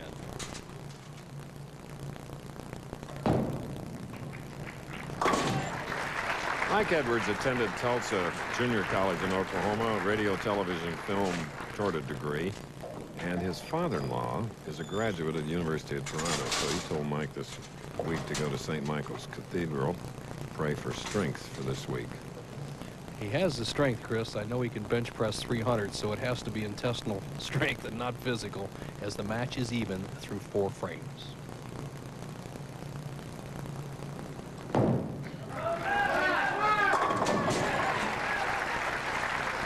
Well, that is a different Mike Edwards. Big-time shot. Going from a 6-step delivery to 5-step, he has more room at the foul line to let the swing come through under pressure. That's always been his trouble, and right now it looks better than ever. But the match is still even. He has the big-time foe, Pete Weber. And remember, this is Pete's 4th game on our live telecast from Markham, Ontario, in the Toronto area. Weber taking a re-rack on the left-hand lane. Scoreboard tells the story. All even. Championship game. Edwards trying to win his first title. The money, Duke winning 3 titles this year. Who can forget the Ragman with his perfect game? Deadeye solid. Romek, part of the Kansas connection there, 4 and 5. All these players will be going to the General Tire next week. So we're getting some 10 pins here in the championship game by both players. This time it was Weber on the left lane.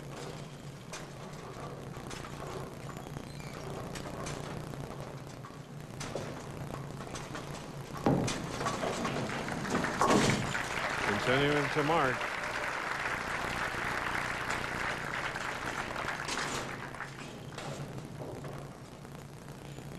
Match even, Edwards a chance to take the lead for the first time, 6th frame.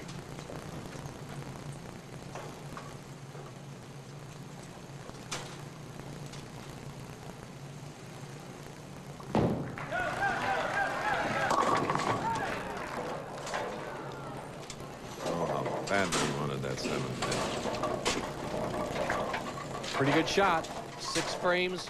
Mike Edwards has bowled like a champion. The match will be even with a spare. Tournament leader.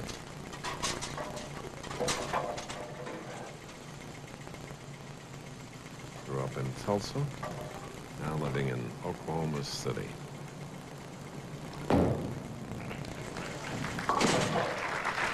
Well, another of his big rooters in Oklahoma City is in St. Anthony's Hospital, the Yankee great Allie Reynolds, and we wish him a speedy recovery. And once again, your son, Ted Schenkel. They're in Goshen Hospital, hoping he's feeling better. You know, he fell asleep last week and didn't hear your plug.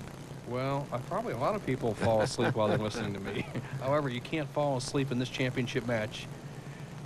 A lot of money at stake, over $40,000 a trip to the Tournament of Champions for this man if he can win his first title. 4 frames left.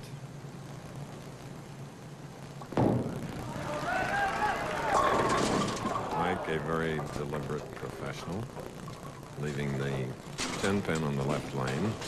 You'll see the clock superimposed on your video screen.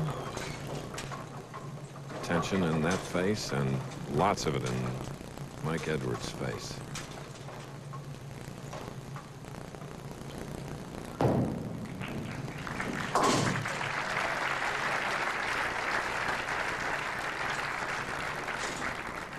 Barber now is up, and he has a spare working. He's shooting the 7th frame, and there's a 1-pin difference. Pete in the lead.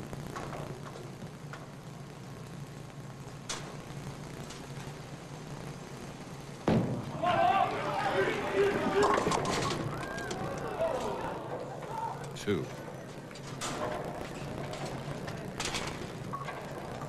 A hit we've seen quite often today, the ball staying light on the head pin, the 2-pin being one of the combination spares. This match is even.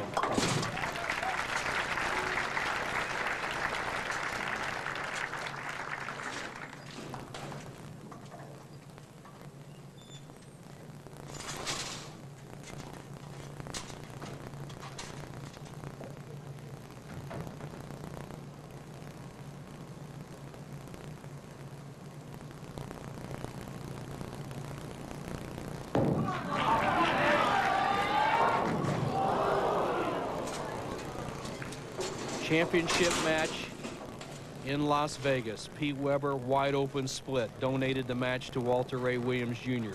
Championship match, Quaker State. Did the same thing for Hoskins. Has he done it again for Mike Edwards? We'll see in 3 frames. 3 victories this afternoon.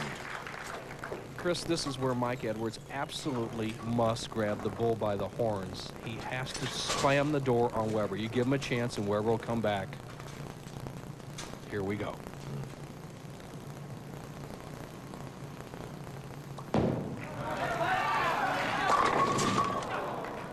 Another pesky 10.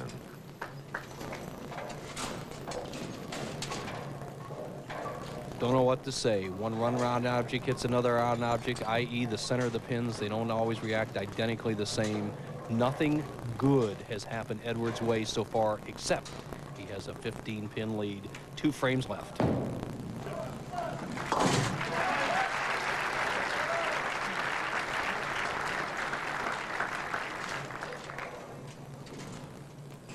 But Quaker State 1985, Edwards came to the same position against Mike Durbin. Looked like he had the match secured, struck in the 9th, and left a disastrous 4-9 split in the 10th. Right now, it would be very good if he could set up the strike in the 9th, because I'm sure he'll strike in the 10th if he needs it.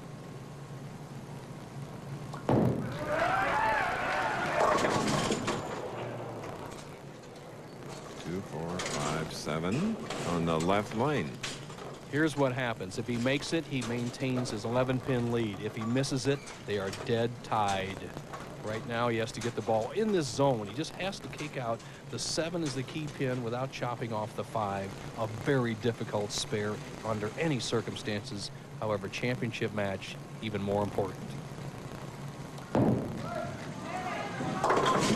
Just gets it. What a superb shot. Superb. Mike Edwards looking for the first win. That's the thing. The importance of this spare, as you see the 5-pin just getting tilted off its center axis to complete the spare, is that Weber cannot shut out Edwards. Edwards throws 3 strikes. There is nothing Weber can do. Right now, Weber needs 2 strikes to get back in the match. There's one. Remember, he's just off that disastrous split that, well, we've known him since birth, Bo, and it destroyed him. But here he is right back. Weber has to strike to stay in the match. If he strikes here, there'll be only a 1-pin difference as they go into the final frame.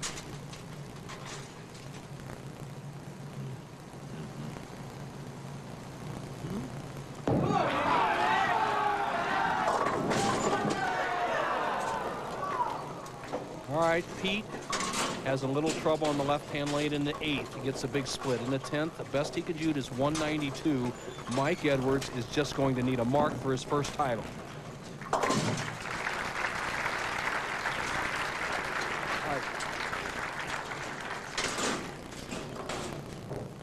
Once again, Pete Weber with a strike finishes 192.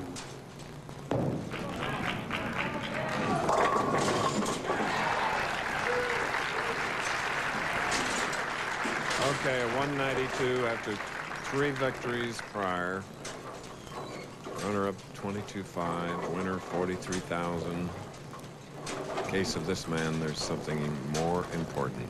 Needs a mark for his first title. Here we go. He's a champion. All right. The Cherokees, Choctaws, and Creek are proud of this man. Tough break for Pete Weber, but it's the first win ever for Mike Edwards. 192 for Pete Weber.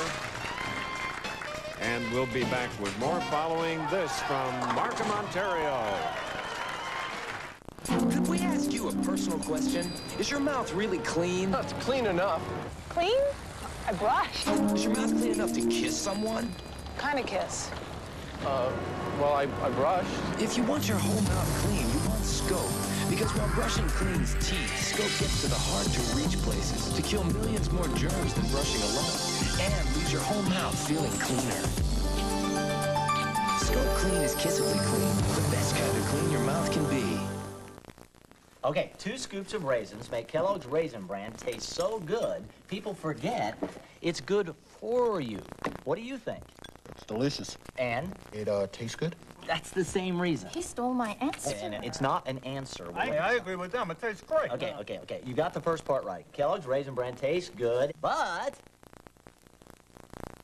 Good for us! There are 2 reasons to eat Kellogg's Raisin Bran.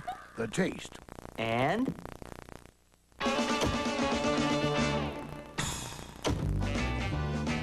You know, I'm always teaching bowlers how to put fingers into the shot, not just the ball. But you can also use your fingers to save money. If you're 50 or over, just call 1-800-4CHOICE, and you can save 30% at choice hotels like Quality, Comfort, Clarion, and Sleep. 30%. Now that's what I call aiming for the pocket. Travelers 50 and over save 30% at Quality, Comfort, Clarion, and Sleep hotels. Do you have fresh fruit salad, yogurt? Okay, what vegetables do you have? French fried, home fried, and mashed. Do you have anything that's good for me? I got Tums. If I don't eat your food, I don't need the Tums. But you do. Tums has calcium. Do these? No. They have aluminum and magnesium. Of these, only Tums helps knock out heartburn. Ow! And gives you calcium. Something my body needs anyway. What the heck? Give me the burger with everything, including the Tums. Calcium-rich Tums. Yes, with a 203 to 192 victory, Mike Edwards' first championship nets him $43,000, and there he is from Oklahoma. The check from Bob Fagan. O.F. Forrester's executive vice president, and the trophy coming from the mayor of this suburb of Toronto, Markham, Frank Scarpitti. So it's congratulations to Mike Edwards. See you next week at the General Tire Tournament of Champions. So long.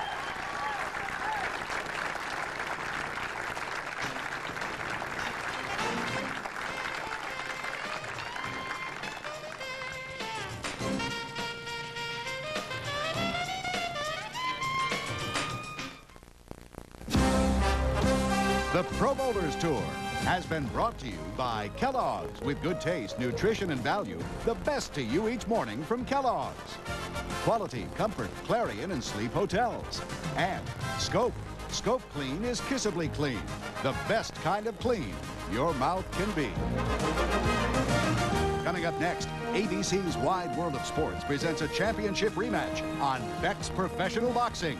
Undefeated Kennedy McKinney defends his crown against former champ Welcome Nita live.